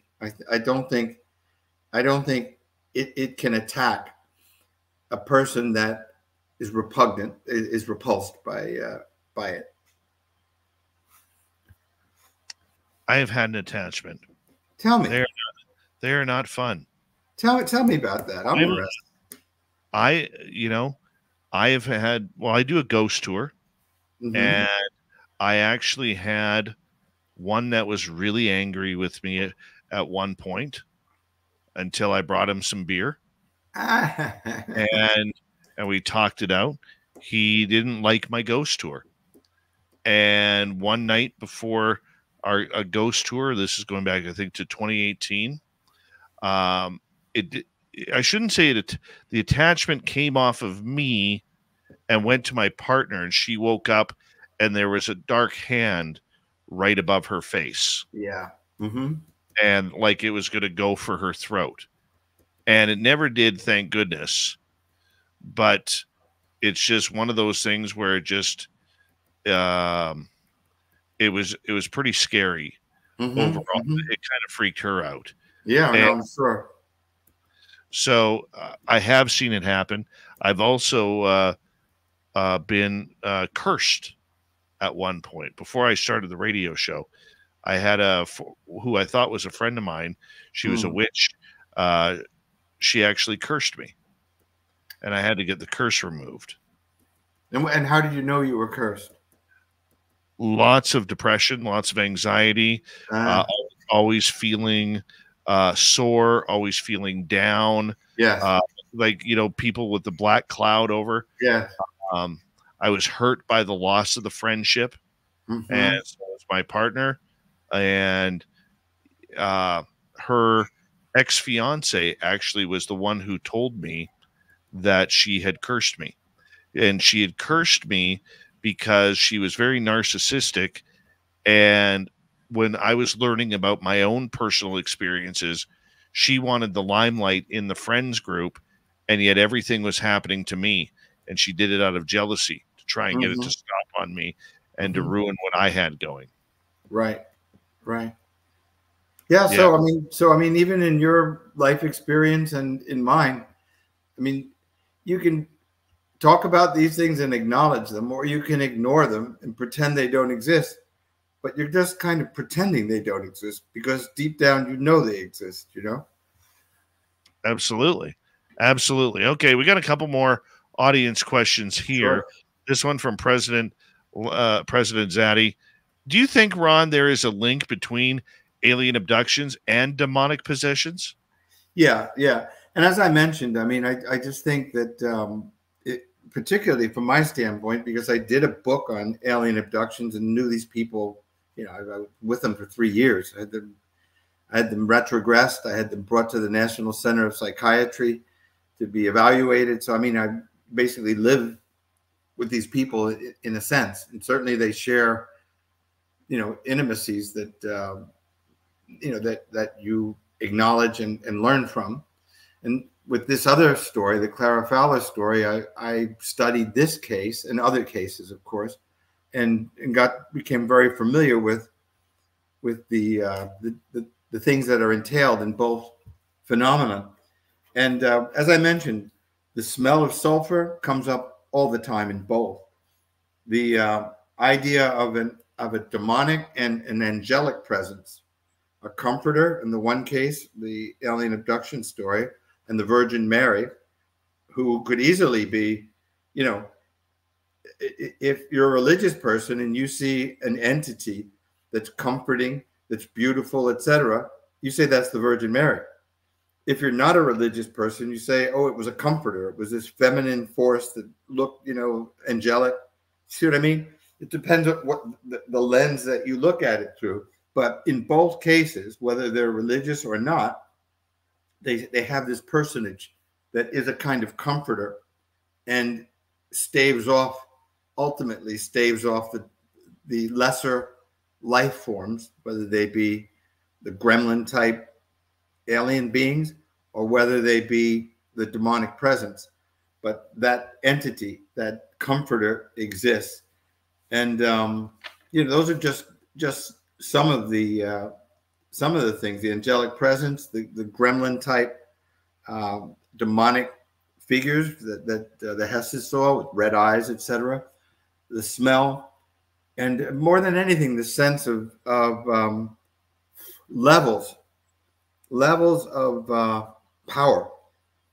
And the biggest power, the greatest power, is the gentle power of the comforter, as opposed to the chaos of the gremlin, the chaos and the malevolence and the frenzy, the scientific beings that studied them. And yeah, so there are definitely parallels. And exactly how that works, I think the only thing that I can say is it has to do with interdimensional travel or interdimensional beings that show themselves. Not often, but that show themselves occasionally. All right, let's continue on here, Ron, as we've got about 5.5 minutes. Let's go to Woo Riders. Have you heard of the 7 Generals of Hell? And can you explain what you think their purpose is, if you have? I don't. I'm sorry. That's all right. NHI wants to know, what's your view on ancient relics? What is my view on ancient relics? I think they can tell us a lot about the past. And as we talked about, I think that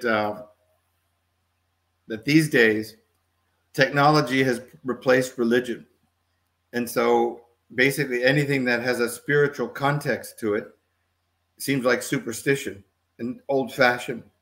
But in the end, these relics tell a story of beliefs that I think probably are coming back because the more I read about, again, quantum mechanics, the more I read about discoveries of other universes, etc., the more I come to think that that there is a spiritual world that that even scientists, many, particularly physicists, come to the conclusion that they hit a dead end.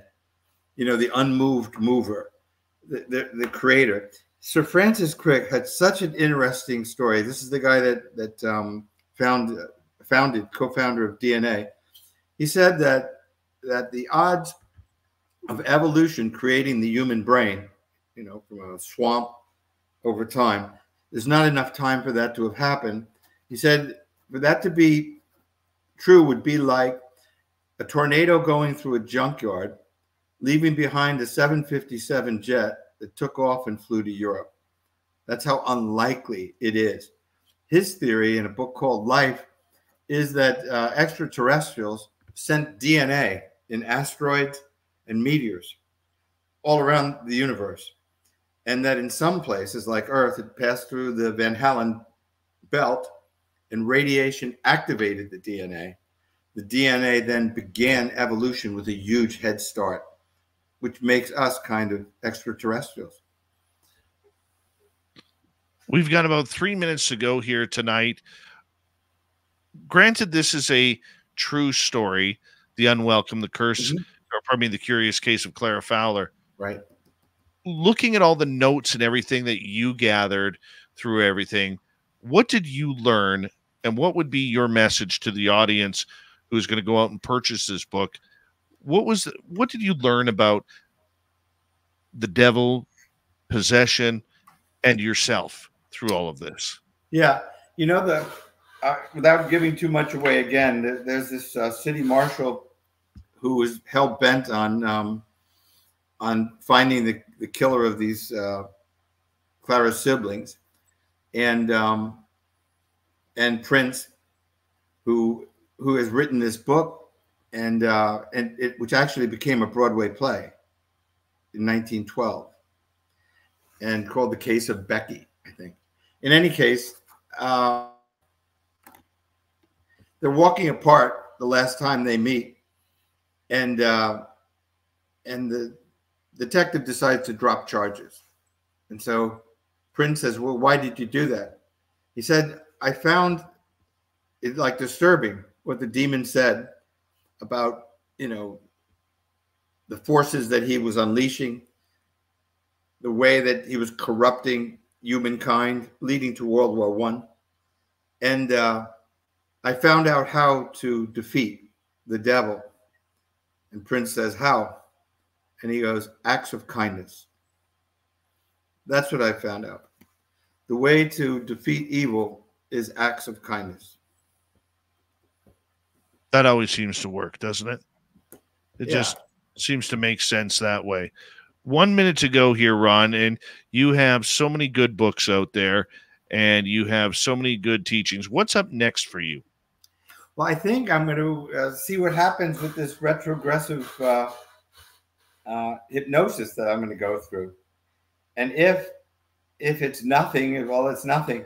But if it turns out to be that dream was real, and that there was an abduction, and that in my knee is this tracking device, I will have that tracking device removed. I'll have surgery, get the tracking device removed, and I'll write a new book, and it will be called Truth. Well, when do you plan on having that done? I have a day. I think it's May 18th or something like that. Yeah, I'm going to go to Tampa, Florida, and spend a weekend with this psychiatrist, medical doctor. All right, Ron Felber, it is always a pleasure to have you on Spaced Out Radio. You know you got a free ticket to come by here anytime you feel like it. A lot of fun, Dave. Thank you. Thank you very much. Ron Felber, everybody. And don't forget, you can get all of his books on Amazon and Barnes & Noble. Coming up next, Among the Missing with Steve Stockton, and Robin Haynes will be here for the Cryptid Report. A lot more show on Spaced Out Radio coming at you right after this. Stay tuned. You're listening to Spaced Out Radio with your host, Dave Scott.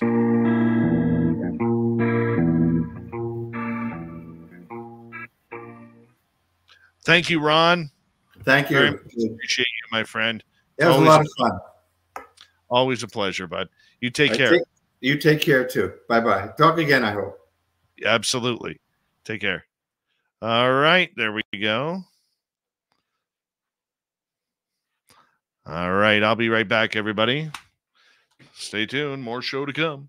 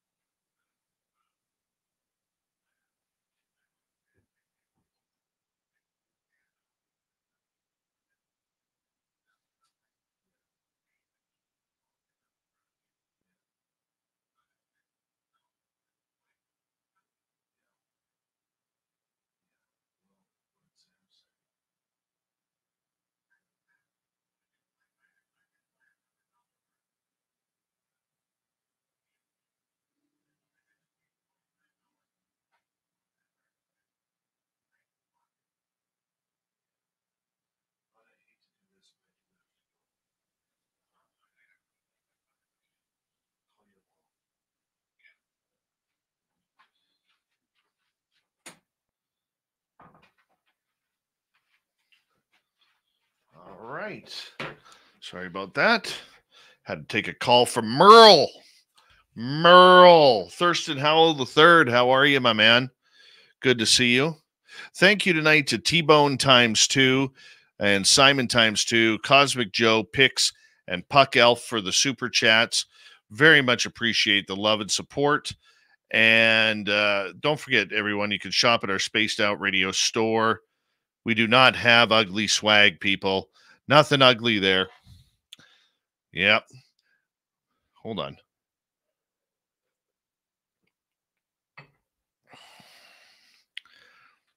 Yeah, what a great show with Ron. Don't forget, you can get his books on Amazon or on Barnes & Noble online.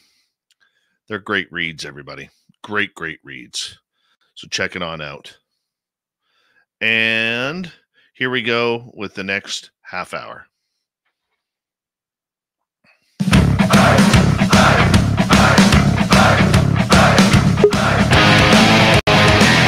Here we go with the final hour of Spaced Out Radio tonight. So excited to be broadcasting to you live here on the big show where we wear a lot of tinfoil. Reminder that we got great programming each and every night here on the mighty SOR. And we want to say hello to everyone listening in on our terrestrial affiliates around North America, digitally on Odyssey Radio, TalkStream Live, and KPNL. All of our archives are free. Join us at youtube.com/Spaced Out Radio. Do old Davey the favor, hit that subscribe button. The Desert Clam has set the password for tonight in the SOR Space Travelers Club. Oblation.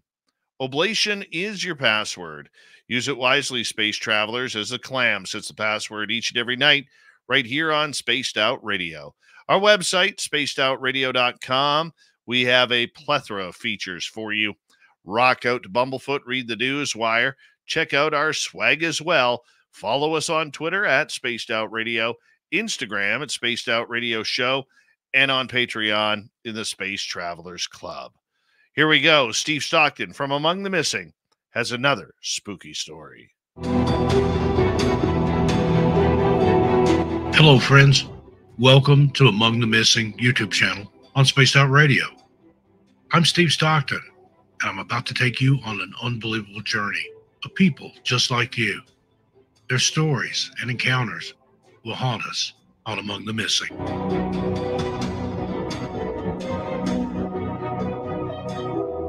There have been some tragedies at the extinct volcano ever since its discovery back in 1864. It was during that year that Kendall Van Hook Bumpus was guiding a newspaperman through the area when he broke the topsoil of a geothermal mud pot, scalding his leg so bad it would eventually need to be amputated. Since then, the area has become a national park and measures have been taken to maintain safety for visitors. However, there have still been some tragic events at the park. 2009, the Botel family were in the park sightseeing with their children, one of which was 9-year-old Tommy Botel Jr. Tommy and his sister sat on a retaining wall near the trail the family was hiking on when the wall gave way and toppled over. The parents rushed to grab their children, but Tommy was crushed by the falling stone. "Mommy, I can't see," was the last words Tommy Botel Jr. uttered to his mother before he passed away. Now, it's said that the Park Service superintendent knew about the deteriorating wall, but had failed to fix it, and even went so far as to cover up the mistake after the tragic death. The family sued, however, and reached a settlement agreement a few years later after the accident.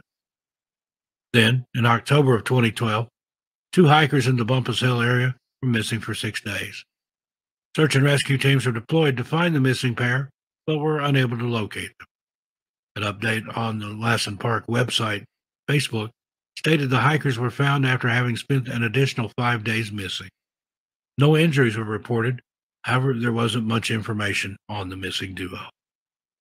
In 2016, Park Service closed Bumpus Hill hiking trail after 2 hikers fell and broke some bones and were airlifted from the area. Another hiker broke their wrist the following day, prompting the park to issue an announcement of closure due to slippery conditions on the hiking trail caused by ice and snow. This was in July. Before they could close the park, though, several more people injured themselves due to inclement weather. In October of 2017, The Park Service closed Bumpus Trail and made several repairs and improvements to the 1.5-mile hiking trail between the parking area and the basin. This section reopened in September of 2019, with other parts of the park closing for maintenance improvements. So, know before you go. Even though Bumpus Hill is in California, there's still sometimes snow present in the summer months due to the amounts they get during the winter. Anyone wishing to hike the trail needs to take adequate clothing for the weather and the terrain. This could mean even crampons and hiking poles in July and use of a jacket and snow pants. The Park Service suggests the best time to go to hike Bumpus Hill is late July to August or September. And thank you to Steve Stockton from Among the Missing for another creepy story. Never want to go missing in a forest or somewhere like that. No, otherwise you'll end up on Steve Stockton's show Among the Missing on YouTube. Go hit subscribe and ring that bell. From the missing to the mysterious, here comes Robin Haynes and the Cryptid Report.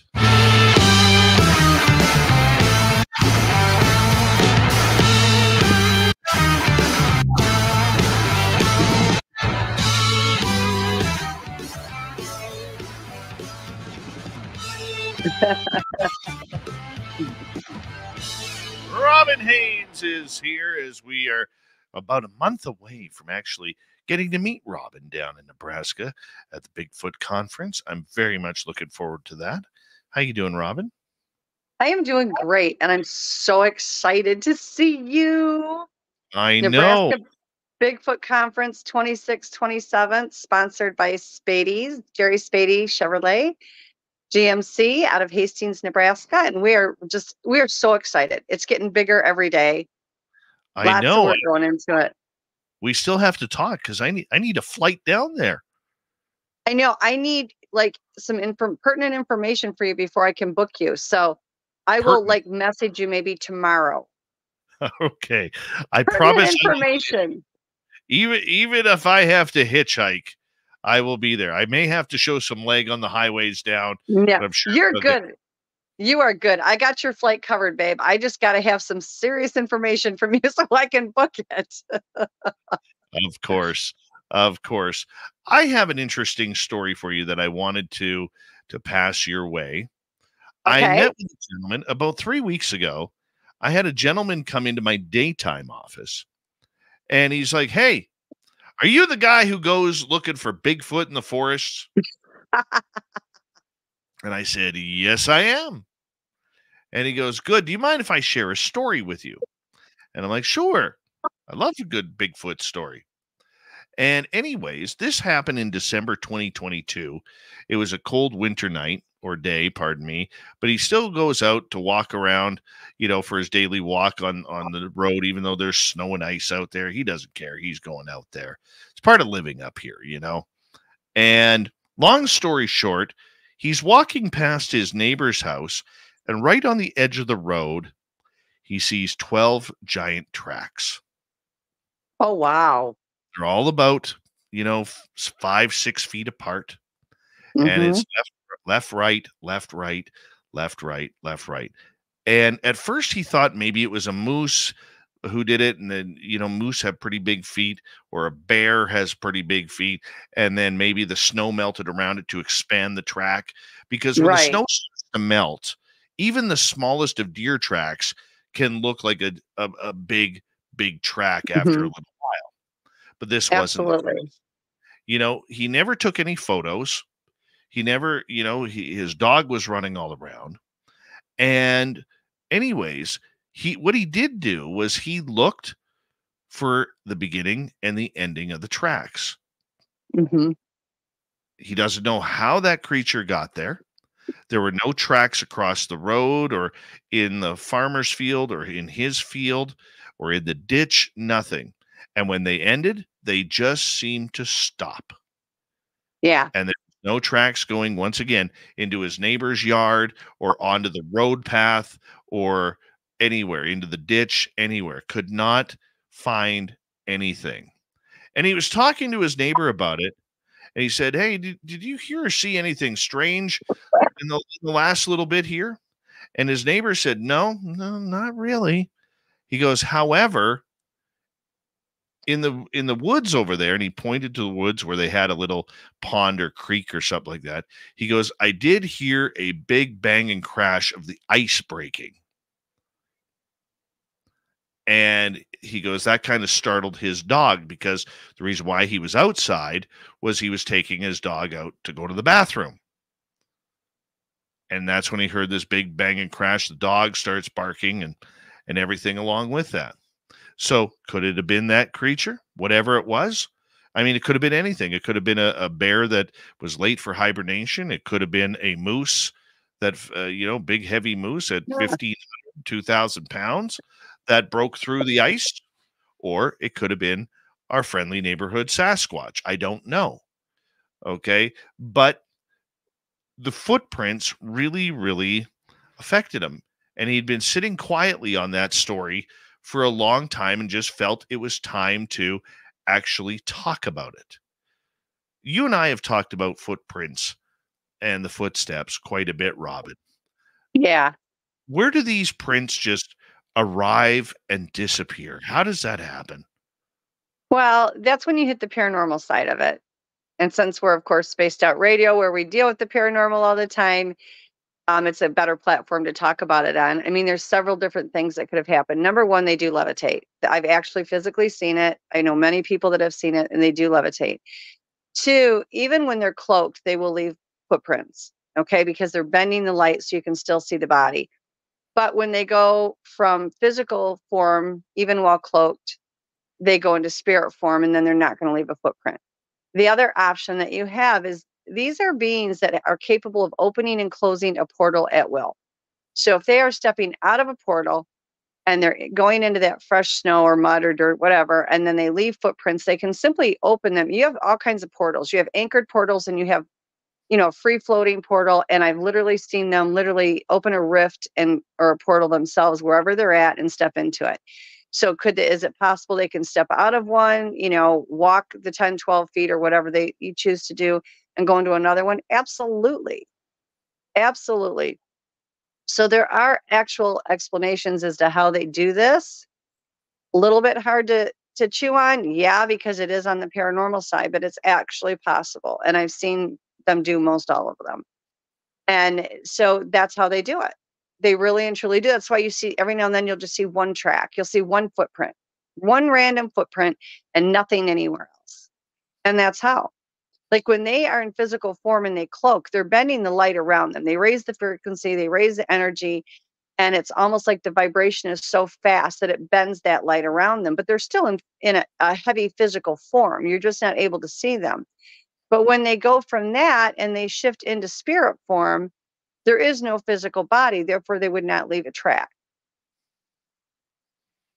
Wow. Okay, so with those 12 footprints, which is a rarity to actually see a track line. Yeah. Okay. Track lines are harder to find. Okay. How rare are track lines to find? I would say out of every 10 prints that you find, you might get one that's a track line. Some of your out of the way places, you're more likely to, like up in the mountains or way, way, way out in the woods, you're more likely to find them. I used to find them when I was in Michigan on my property. Every once in a while, we would find them because we were back in the woods, but we had a lot of sand base there too. So we would find track lines, but they're really not as easy to find as one would think that they are. It's more common to find, one or two here or there. So I would say for every 10 that you find, maybe one would be a track line. Okay. And it's rare to see multiple prints like that. I mean, yes. I've heard of people. I know one investigator down in Mission, British Columbia. He found a track line of over 60 prints in the mud. That's amazing. Yeah. But he's also quite the flesh and blooder. Yeah. Okay. I know. I found a track line in Michigan, and I went and I made casts of every single footprint, and I had all the plaster in all of the footprints, and then took a picture of the track line that way because it really stood out more, because the plaster was in it. And, that was helpful. But yeah, you don't find as many track lines, and, you've got to have a good 4 or 5 steps to even consider it a track line. So that's fantastic. Yeah, the most we found in our area is 2, and they were both left footprints, and they were about 30 feet apart. There was no right footprints at all, but that doesn't surprise me. If I think logically about it, the ground was extremely dry, and we Yeah. were going through a drought in that time. And so when you're in drought times, prints are obviously harder to create. Right. And that particular one could be putting more pressure on the one side of the foot. You know what I mean? One foot than the other. So it would not have made on the hard ground, it would not have made an impact on the other side. Okay, so what about the theory that a lot of First Nations people have that they're walking in 2 different dimensions at the same time? You know, I'm going to tell you, I think it's very possible because these are a multi-dimensional being. They really and truly are. But that would coincide a lot with the, whether they're going in and out of the portals and, they're stepping out and then you see a little bit of a tracks and then they go back in again. So do I think it's possible? I actually really do. Knowing what I know about them, I would say it's very possible. And I think the First Nations people really have a good grasp on the abilities that these beings have. I think they do too. And I think it's something that we have to look at a lot more than what we actually do look at in regards to these subjects. So my question then would follow up on this is, if we don't find a true pattern, what does that actually mean? Does it mean that they aren't walking on 2 feet or in this dimension? Does it, I know, as crazy as that sounds, or does it mean that they're not putting enough pressure on one side, or maybe I'm not explaining myself right, but I'm hoping I am for you. No, I don't think that means that at all. I think that it means that they are all individuals. Every situation is different. At sometimes they are in 2 different dimensions. Sometimes they're levitating. Sometimes they're coming in and out of portals. I think we have to be open-minded enough to accept the fact that all of those things are possible. And they are all different individuals, and each situation is different. It could be any one of those things. I mean, that's the reality of it. That's the one thing that I have to give a lot of admiration and credit to with the First Nations. They seem to be much more willing to accept the paranormal side of them than a lot of our people do. And I think that we need to pay more attention to their thoughts on them, because I think they've had, for hundreds of years, they've had a much closer relationship with them than a lot of us have had. So I really feel like a lot of really great information can be learned from them. But I don't think it means anything other than whatever that particular Sasquatch individual is choosing to do at that time, because there's such a wide array of situations that could cause it. Okay. How come we don't find a lot of handprints? They tend to be more on 2 legs than they do going down on 2 hands and 2 feet. I've found probably only about 3 or 4 of the handprints, because they're primarily on 2 legs. I mean, they can get going and they'll bend down and they'll do like the crab crawl, and that kind of thing. And then you might find them there, but they actually move more on 2 legs than they do going down on all 4s. And I think that's why. When they're upright, they've got a better visual of things. And I think they have more control of what they're doing than they do when they're on all 4s. Okay, but have handprints been found? Absolutely. I used to have a cast of them, and I actually left them in Russia when I was in Russia. And I, got knuckle prints and stuff from when they've been down on all 4s. But they move very quickly when they go down on all 4s. They really do. But I don't think they have as much control as on 2 legs, because, they are a human hybrid. So primarily they are on 2 feet, and they move rather well like that. When they're down on all 4s, that limits their ability to use their hands as a defense tool, or to be able to grab things to move quickly And I just don't think, in my own personal opinion, that they are, while they're fast, I don't think they have the agility and the mobility to do it. And of course, when they're standing upright, the visuals for them are going to be much easier. So I think that's why we don't find them quite as prominently.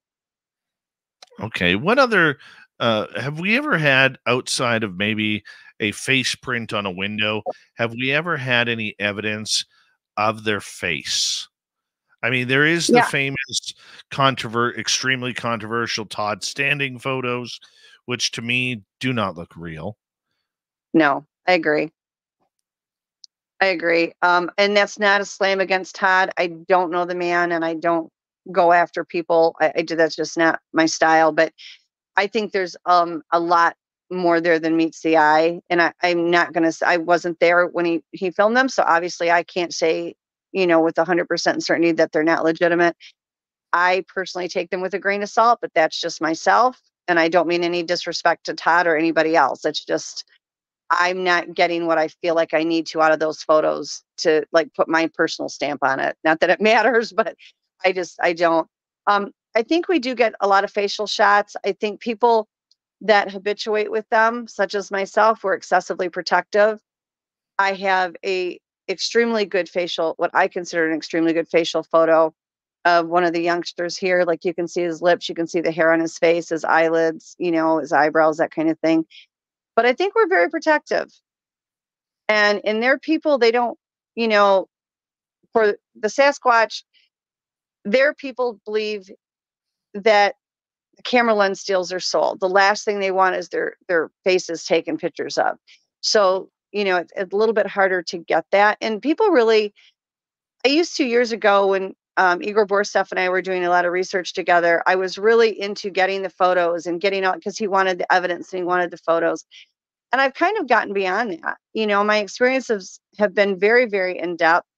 And I do have a lot of photos and footage. And I just got past that, where it's not comfortable for them, and I get more out of it with the experience than I do the photos. So I don't try as hard as I probably should or used to.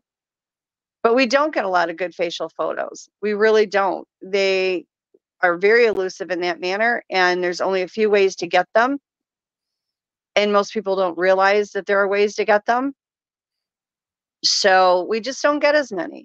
A lot of people get it where they've leaned their face on the windows, like you were saying, or, in the car window or whatever, and you might get imprints that way. But we don't get a lot of really good clear ones. Like I said, I've got a few clear ones of faces, but not a lot.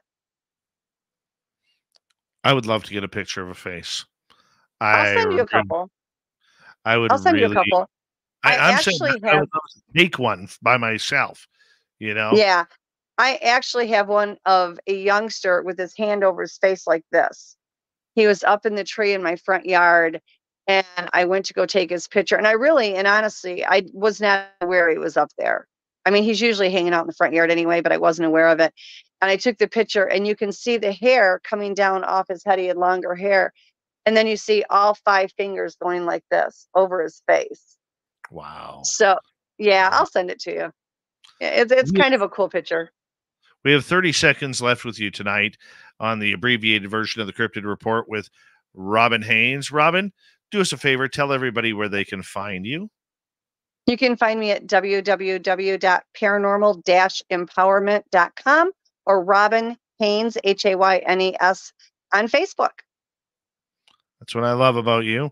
And, of course, at the Nebraska Bigfoot Conference next definitely. month. That's going to be a lot of fun. Robin, thank you. We're going to have so much fun. And if you go June 8th to Spruce Pine in North Carolina, I will be speaking at the Alien UFO Expo and Conference. Love it. Coming up next, the Dave 101 and the weird news of the week. Stay tuned. The final half hour of Spaced Out Radio is Spaced Out Radio. And your host, Dave Scott.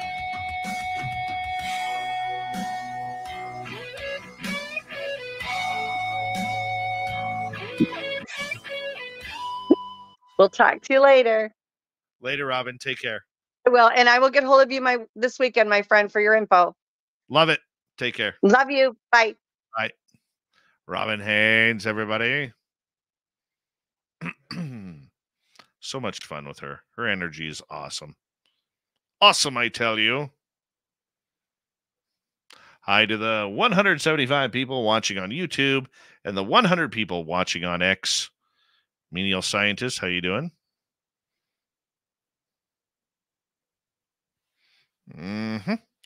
Big Bad Tets, how you doing? T-Bone, where you been lately, buddy? Meant to ask you that earlier.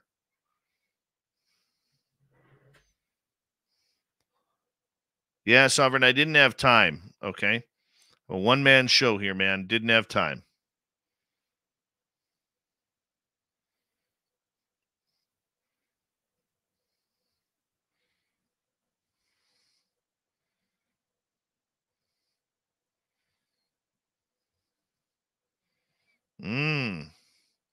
Philippe Baca, what's happening? Philippe Baca nuts. Scrub-a-dub-dubbers, what's happening? What kind of beer are you drinking, Scrub?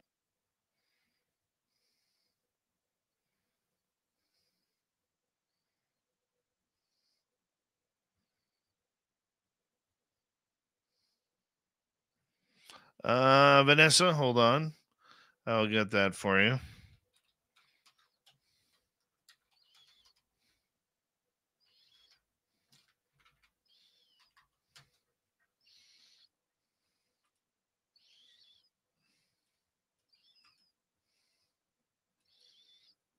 Okay, here we go. I'm going to post the link right here.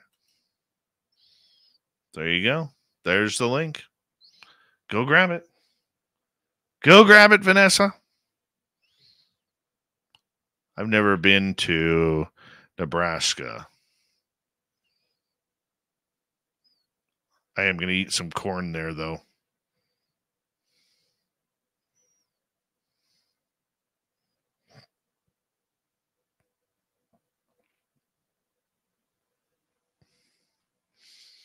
Do we have any listeners in Nebraska?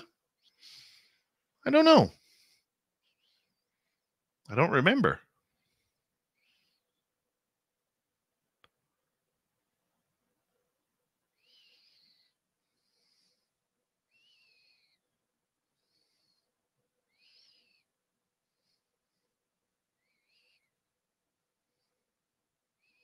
I don't even know where Nebraska is. I got to look it up on a map here. Sorry, it's the Canadian in me. USA map. All right, let's go. Zoom in. Zoom in. Oh, there's Nebraska. So it's right below South Dakota and above Kansas. Wyoming to its left. Colorado to its southwest. Iowa, Missouri. Holy cow. So it borders 6 different states.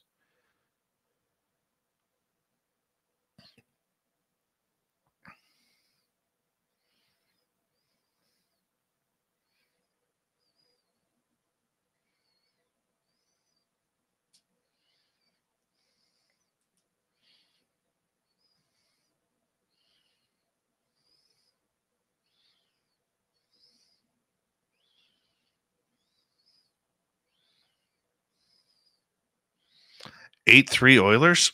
That feels good. Nucks beat Montreal 4-1 tonight. Take that, Gnome Ashy and Gnome Robbie.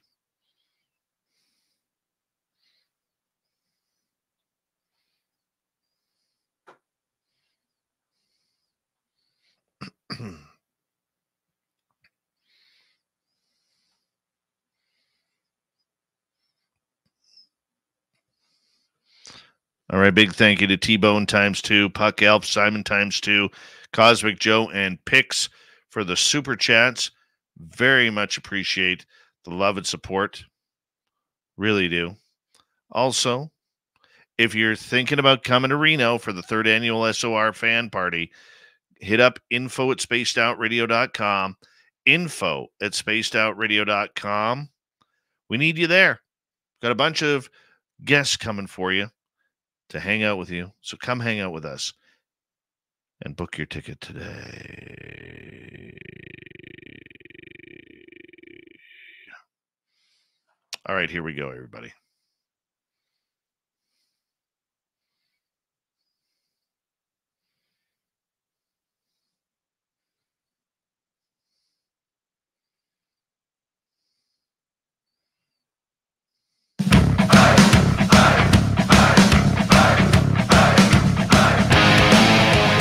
Final half hour of Spaced Out Radio is now underway. Thank you for joining us. My name is Dave Scott. Always appreciate you tuning us on in. Reminder to all of you that if you've missed portions of this show or others, check out our free archives by going to youtube.com/Spaced Out Radio. Do old Davey the favor, hit that subscribe button. Our website, spacedoutradio.com. We have a plethora of features for you. Rock out to Bumblefoot, read the Newswire, check out our swag as well. Follow us on Twitter at Spaced Out Radio, Instagram at Spaced Out Radio Show, and on Patreon in the Space Travelers Club. It is that time of the night where it's time to take part in the Dave 101. But guess what? My audio is gone. It is not working. So we're just going to run it just like that. It is the Dave 101. I got to find that now. That actually kind of bugs me because I thought it was there. Wonder if no sweeper, no voice. Weird. Oh, well, we'll find it. We shall find it, I tell you. All right. My topic tonight is literally about the experiences people are having. Why do we tend to put those experiences down? I've been reading a lot of people on Twitter and Facebook recently about people who are very skeptical about what we are talking about. Now, there's no reason that we all shouldn't be a little bit skeptical about what we are dealing with this phenomena. Of course, it is something that we need to pay attention to because not everything our eyes see are actually what it really is. And we have to be careful with that. You know, I'm fortunate with my own experiences where I've had a lot of witnesses with me who can cooperate in really helping me decipher what actually happened and what they experience as well. The majority of people, though, out there who do have the ultimate experience of seeing a ghost or being face-to-face with a Bigfoot or having a UFO come down and pick them up, they don't have that. It's all alone. It is something that they are very, very intrigued by the story, but it's very, very intimidating to try and explain. And the more that people come out and feel more comfortable about explaining their stories of the phenomena, the more they are getting attacked. The more people are coming out claiming that the science is right, the government is right, Dr. Sean Kirkpatrick is right, Dr. Jeff Meldrum is right. Everybody that has a different approach to this subject seems to be right, and every experiencer seems to be wrong. Now, I don't get this type of thinking. They tend to call it critical thinking. They tend to call it that we must use objective thought and science to try and prove the existence of these creatures. Now, most of the scientists out there, they do not deny that the potential of Bigfoot is out there, or that ghosts may be real, or that UFOs and aliens are coming down to our planet. They deny the fact that people are having the experiences because eyewitness testimony is shady at best when it comes to credibility. Look, we all think we know what happened, but there is an old saying that says there are three sides to every story. What are those sides? Well, there's your side, there's the other side, and then there's the truth down the middle of what actually happened. Now, I know with my personal experiences, I've tried to be as skeptical as possible, but I also know, like a lot of you, I know what I saw. And it was uncomfortable with what I saw. It wasn't a reality that I was used to. And that probably is the same feeling the majority of you out there have had with your own encounters. The problem that we have today is basically people saying that if you don't trust the science, if you question the science, you're part of the problem. We hear that a lot in government today, where governments everywhere around the world are saying, if you don't trust us, you're part of the problem. It's quite a cliche that is built up over the last few years, isn't it? In many different subjects. Look, millions of people around the world cannot be wrong. Millions of people around the world claim to have seen Sasquatch or Yeti or Yowies, whatever they're called in your area. Many people around the world, millions in fact, claim to have witnessed UFOs and witnessed alien abductions or experienced alien abductions. They're not all wrong. And I'm tired of everybody chastising the experiencer when all the experiencer really wants to know is a simple question. Why me? Why is this happening to me? Look, I believe science needs to be studied in these fields. I'm not a science denier at all. And I realize that there are strict protocols that go along with scientific experiments, much more strict than I could ever imagine. That's why we have got the technologies and the infrastructure that we have today, whether it's bridges or flying planes or computers that we could talk to somebody in real time like I am to you right now. Those are great inventions. But with every new invention, there has to be a field of study that goes along with it. And I'm not one to shoot down scientists because we need science. We need mathematics. We need chemistry and biology and geology and the other ologies that are out there that have helped form our knowledge of this planet and the planets around us.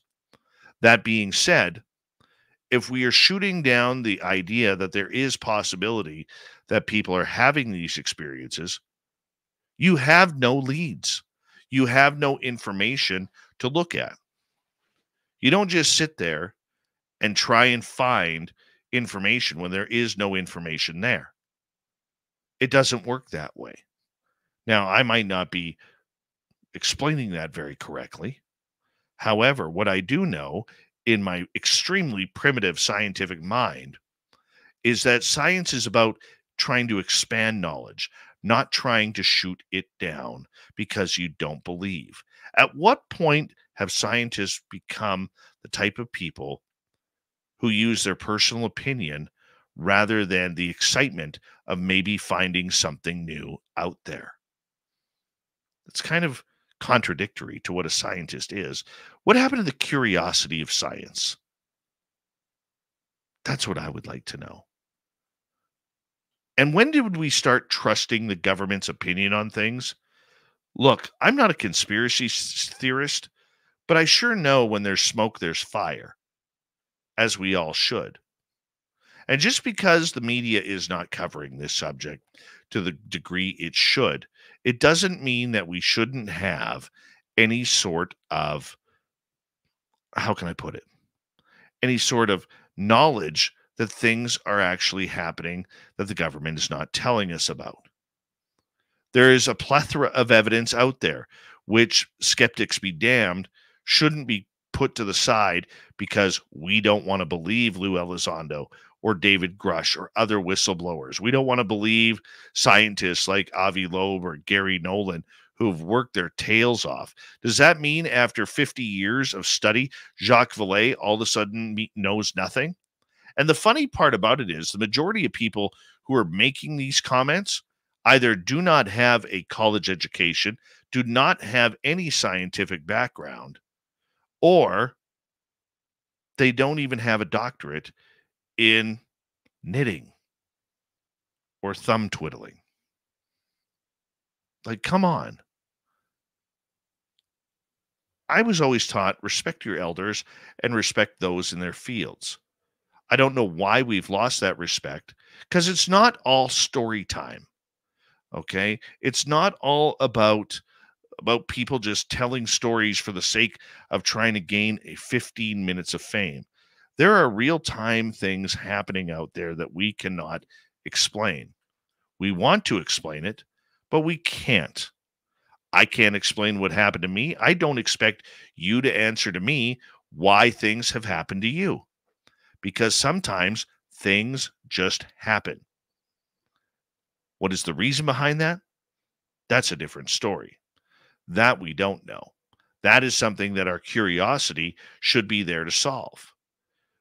But if we're going to start believing the government on everything because they're allegedly telling the truth about UFOs and other projects that they've worked on, like remote viewing and others, if we're all of a sudden going to take their word verbatim, when were we told that politics is now honesty? Name a politician that's been honest. They all make campaign promises. They all break those campaign promises. They all tell us they're going to get to the bottom of it, only to, when elected, forget about that decision that they were going to make and those words that they promised. We've seen it time and time again, especially over the last 50, 60 years. It's ugly, it's obtuse, and it's not fair to the public. That being said, when it comes to UFOs, oh yes, we're going to believe everything that Dr. Sean Kirkpatrick says, or Susan Goff says, or any other skeptic that doesn't want to talk about this topic. If the evidence isn't there for Kirkpatrick and others, where is it hiding? That's the follow-up question. Is it hiding at Lockheed Martin, at Skunk Works? Is it hiding at Area 51? Is it hiding at Wright-Patterson Air Force Base in Ohio? There's a lot of people who are frustrated with this topic right now. The people who are trying to get the information out, like Courtney Marcassani, myself, and others, they are trying their hardest to bring information from people from the inside. And what do? We've waited for people for decades to come out and talk about this subject. And what do? We shoot them down. We shoot them down. Automatically, if, they talked to that person, well, they're a liar. Or they've talked to another person or another media outlet, they're a liar. Where's the truth? Remember, people, those who've had experiences or those who have had careers regarding this, they don't want to be in this position.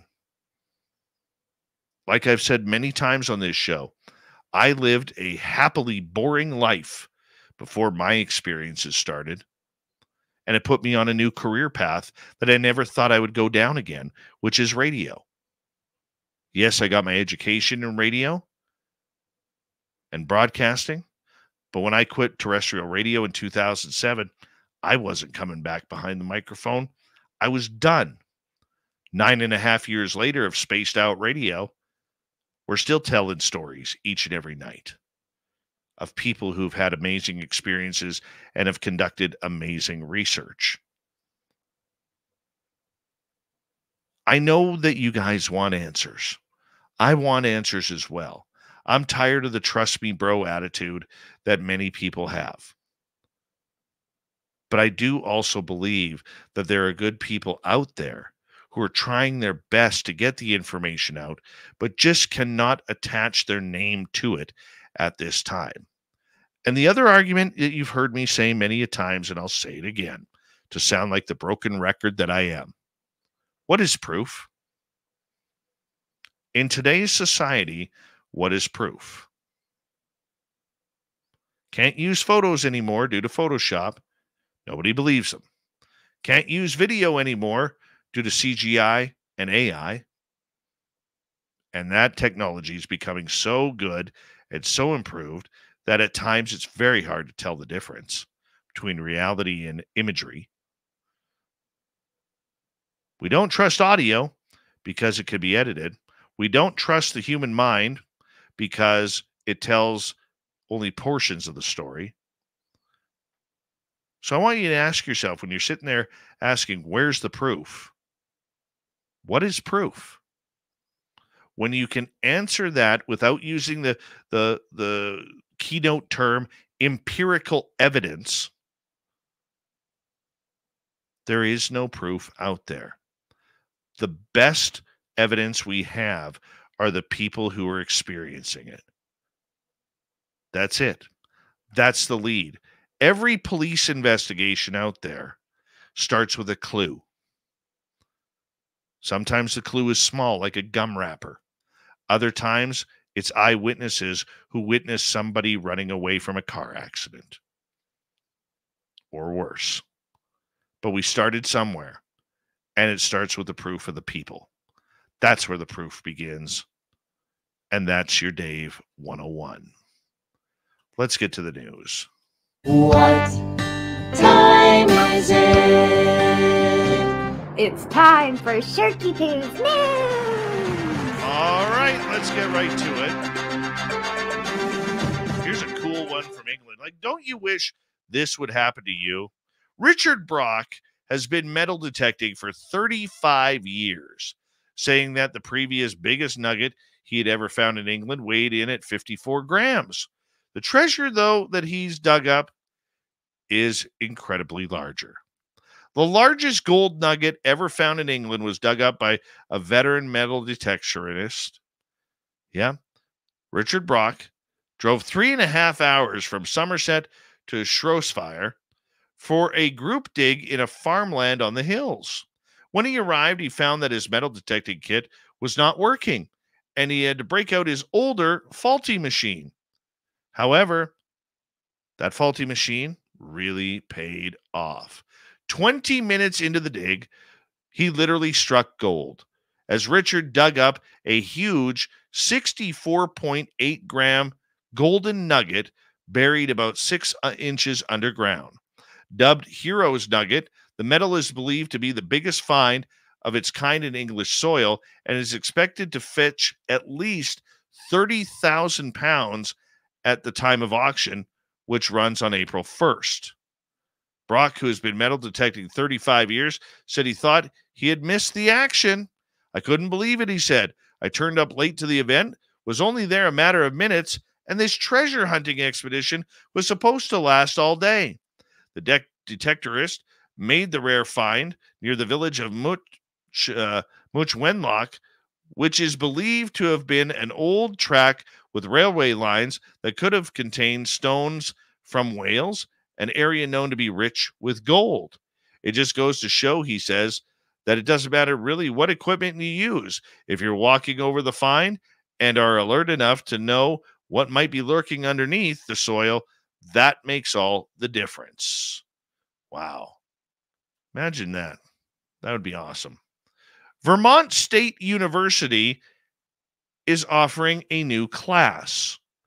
University officials said a Harvard course on the music of Taylor Swift inspired the Vermont State University to create a class of their own based around a different sort of musician, Weird Al Yankovic. The class, led by Linden Music and Performing Arts professor Brian Warwick, is titled Weird Al and His Polkas, which the school said humorously echoes the title of Harvard University's Taylor and Her World. The school said while the class name and much of its subject matter is based around humor, students will also learn some serious concepts. Studying his work offers students a fun and engaging framework to study things like parody, songcraft, and music production analyst. Warwick, who has worked as an audio engineer for Yankovic's 2 most recent albums, said the class won't cover just the musician's famous parody songs like Eat It or Amish Paradise. Al Yankovic's work is not just about the parodies. It's also about his tribute or pastiche songs, where it is actually an original work by Al Yankovic, but he's paying tribute to another artist as well. Love Weird Al. Don't watch the movie, though. It's terrible. The Weird Al movie on Amazon, horrible. Horrible movie. It's almost like a Pauly Shore movie type horrible. All right, let's talk some vampires here. Yeah. Modern day vampire? That's what a 56-year-old man in Oregon claimed of his 79-year-old mother after he alleged to be driven to a makeshift wooden stake through her neck and killing her. Nice son. The Lincoln County Sheriff's Office claims Robert Bruce Poe called deputies on March 12th and alleged that he had accidentally killed his mother, Judy Moe.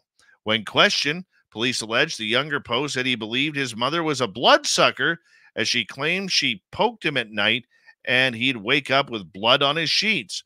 When the cops arrived at the pair's home, they alleged that the accused man's hands and clothes were covered in blood while he held his mother's purse and a letter. Authorities say the body of his mother was found inside of the house near a 2004 gold Chrysler PT Cruiser that appeared to be stuck in gravel. Court records state when deputies came closer, they saw a large round stake which appeared to be the broken end of a garden tool protruding from her throat. The sheriff's office said the deceased had sustained injuries from the blunt force trauma to the head. Poe, previously arrested for numerous crimes since 1986, including possession of meth, DUI, and harassment, is charged with second-degree murder and unlawful use of a weapon. Wow. That's not very nice. And that is pretty much your news for this week. I don't know where you go from that, but I can tell you this. Mom's not a vampire. Nope. Mom is not a vampire. It's just something that this guy's going to have to deal with now that he's going to jail. Big thank you tonight to Ron Felber for coming in and talking to us about his brand new book on demonic possession. Thank you, Robin Haynes, for the Cryptid Report. As we say hello to Mr. Ron Bumblefoot Thal, rocking in the background with Little Brother is Watching. Bumblefoot is the official music of Spaced Out Radio, rocking us in and out of every single show. Get your horns up for the guitar god himself. Special thanks to everybody listening in at home, at work, in your cars, wherever you may be. Thank you to everyone in our chat rooms tonight. YouTube, Twitch, LGAP, Facebook, Spreaker, LinkedIn, Space Travelers Club, and on Twitter. I know you're out there somewhere. Remember, this show is copyright by Spaced Out Radio and SOR Media Ventures Limited. Thank you so much for choosing to share your evening with us, because together, my friends, we're watching. We own the night. Mr. Bumblefoot, we need a favor. We need you to take us home.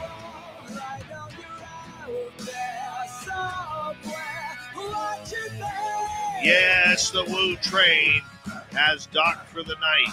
But soon, my friends, we shall ride again. Your seats are always available. Your tickets never expire. And if you want to bring a friend, we've got room for them too. Good night.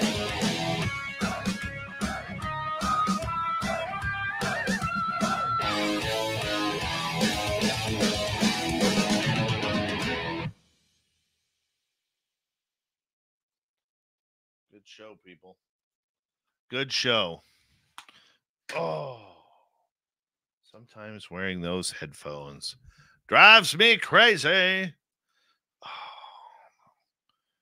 where is...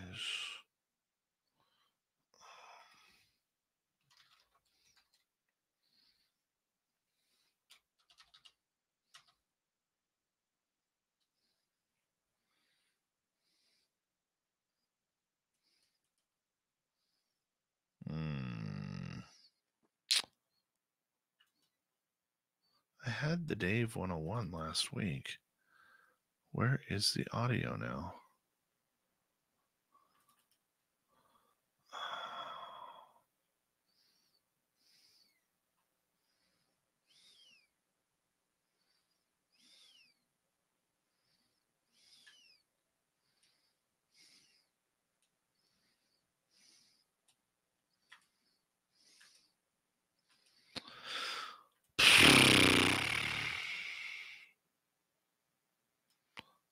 It's gonna drive me nuts.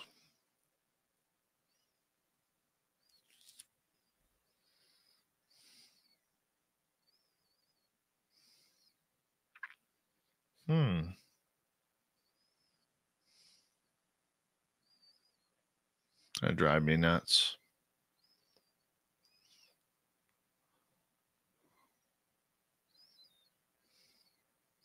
Oh well, it happens. We'll get it read back for next week. Okay, what am I doing here? Going like that. That's what I'm doing.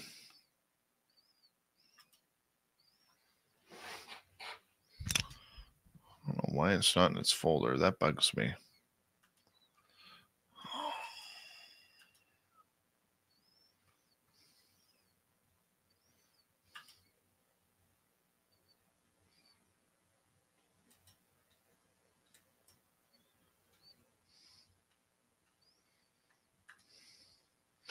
Deveroni, the San Francisco treat. Right there. Thank you. I didn't get to say thank you. Time to say thank you to Jeff and T-Bone for the hat trick. Very much appreciate the love, everybody.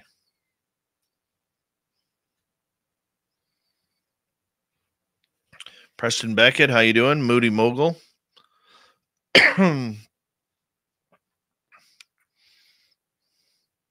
Thank you for noticing that, Moody. That actually means a lot.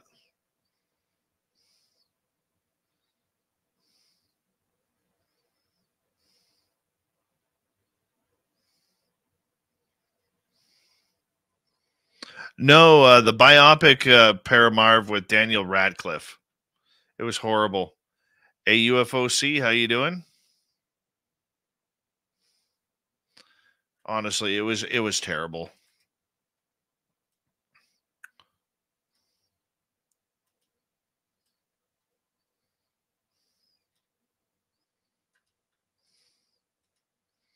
Like, it was seriously Pauly Shore not funny.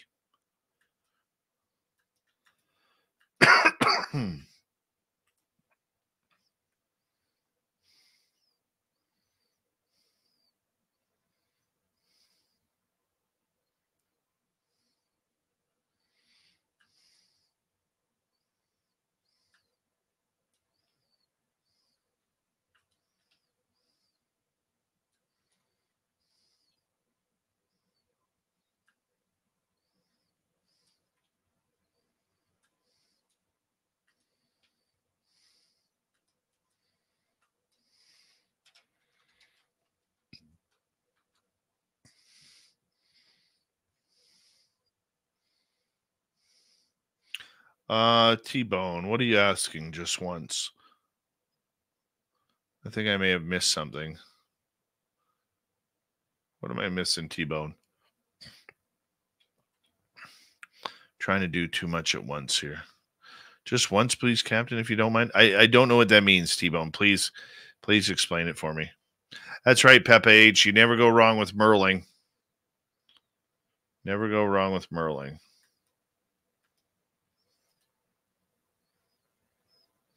Am I blushing? Why would I blush?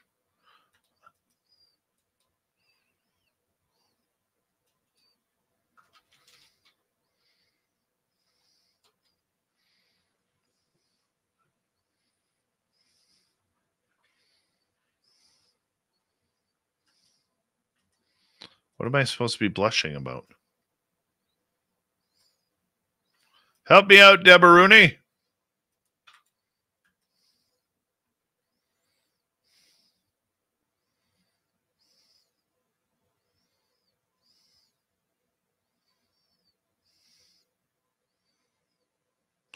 Woo poo. That movie was freaking terrible.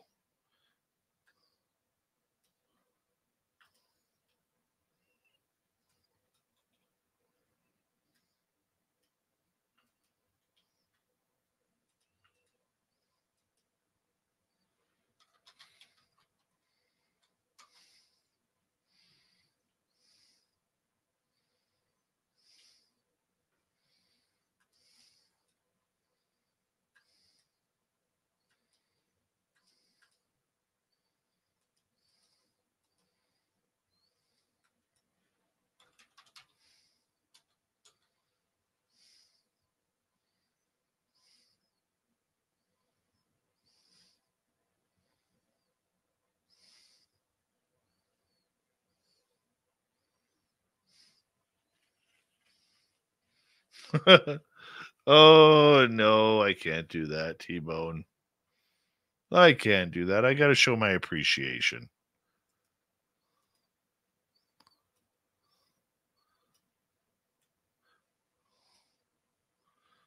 My Twinkies comment. I didn't see your Twinkies comment, hun.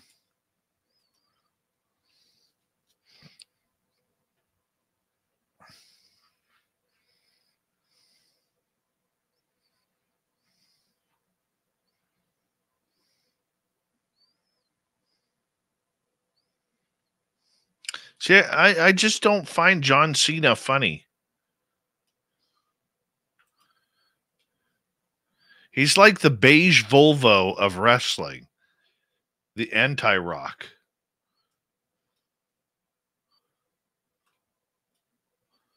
Okay, where's my audio end? Is it right now? With your host, Dave Scott.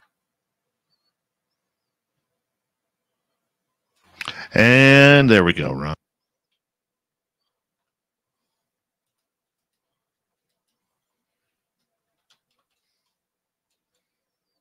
Cancel. SSR3.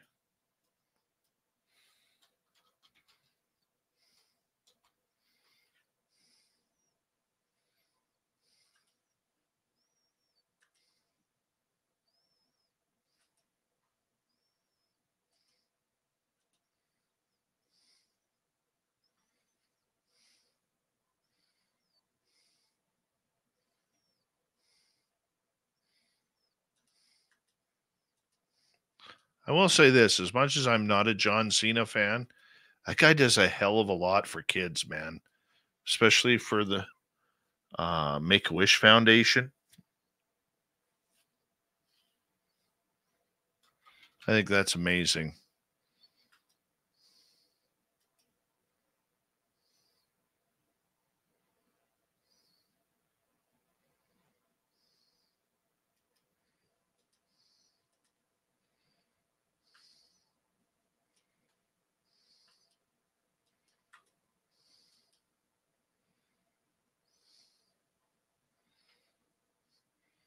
All right. On that note, I'm going to say goodnight to everybody. Tomorrow night on our show, G.O. Turner is here for UFO Science Chat, abductions and everything that we're talking about.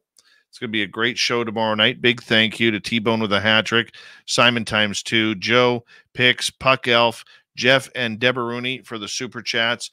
Thank you to everybody who has hit follow on X, as well as hit like and subscribe on YouTube here.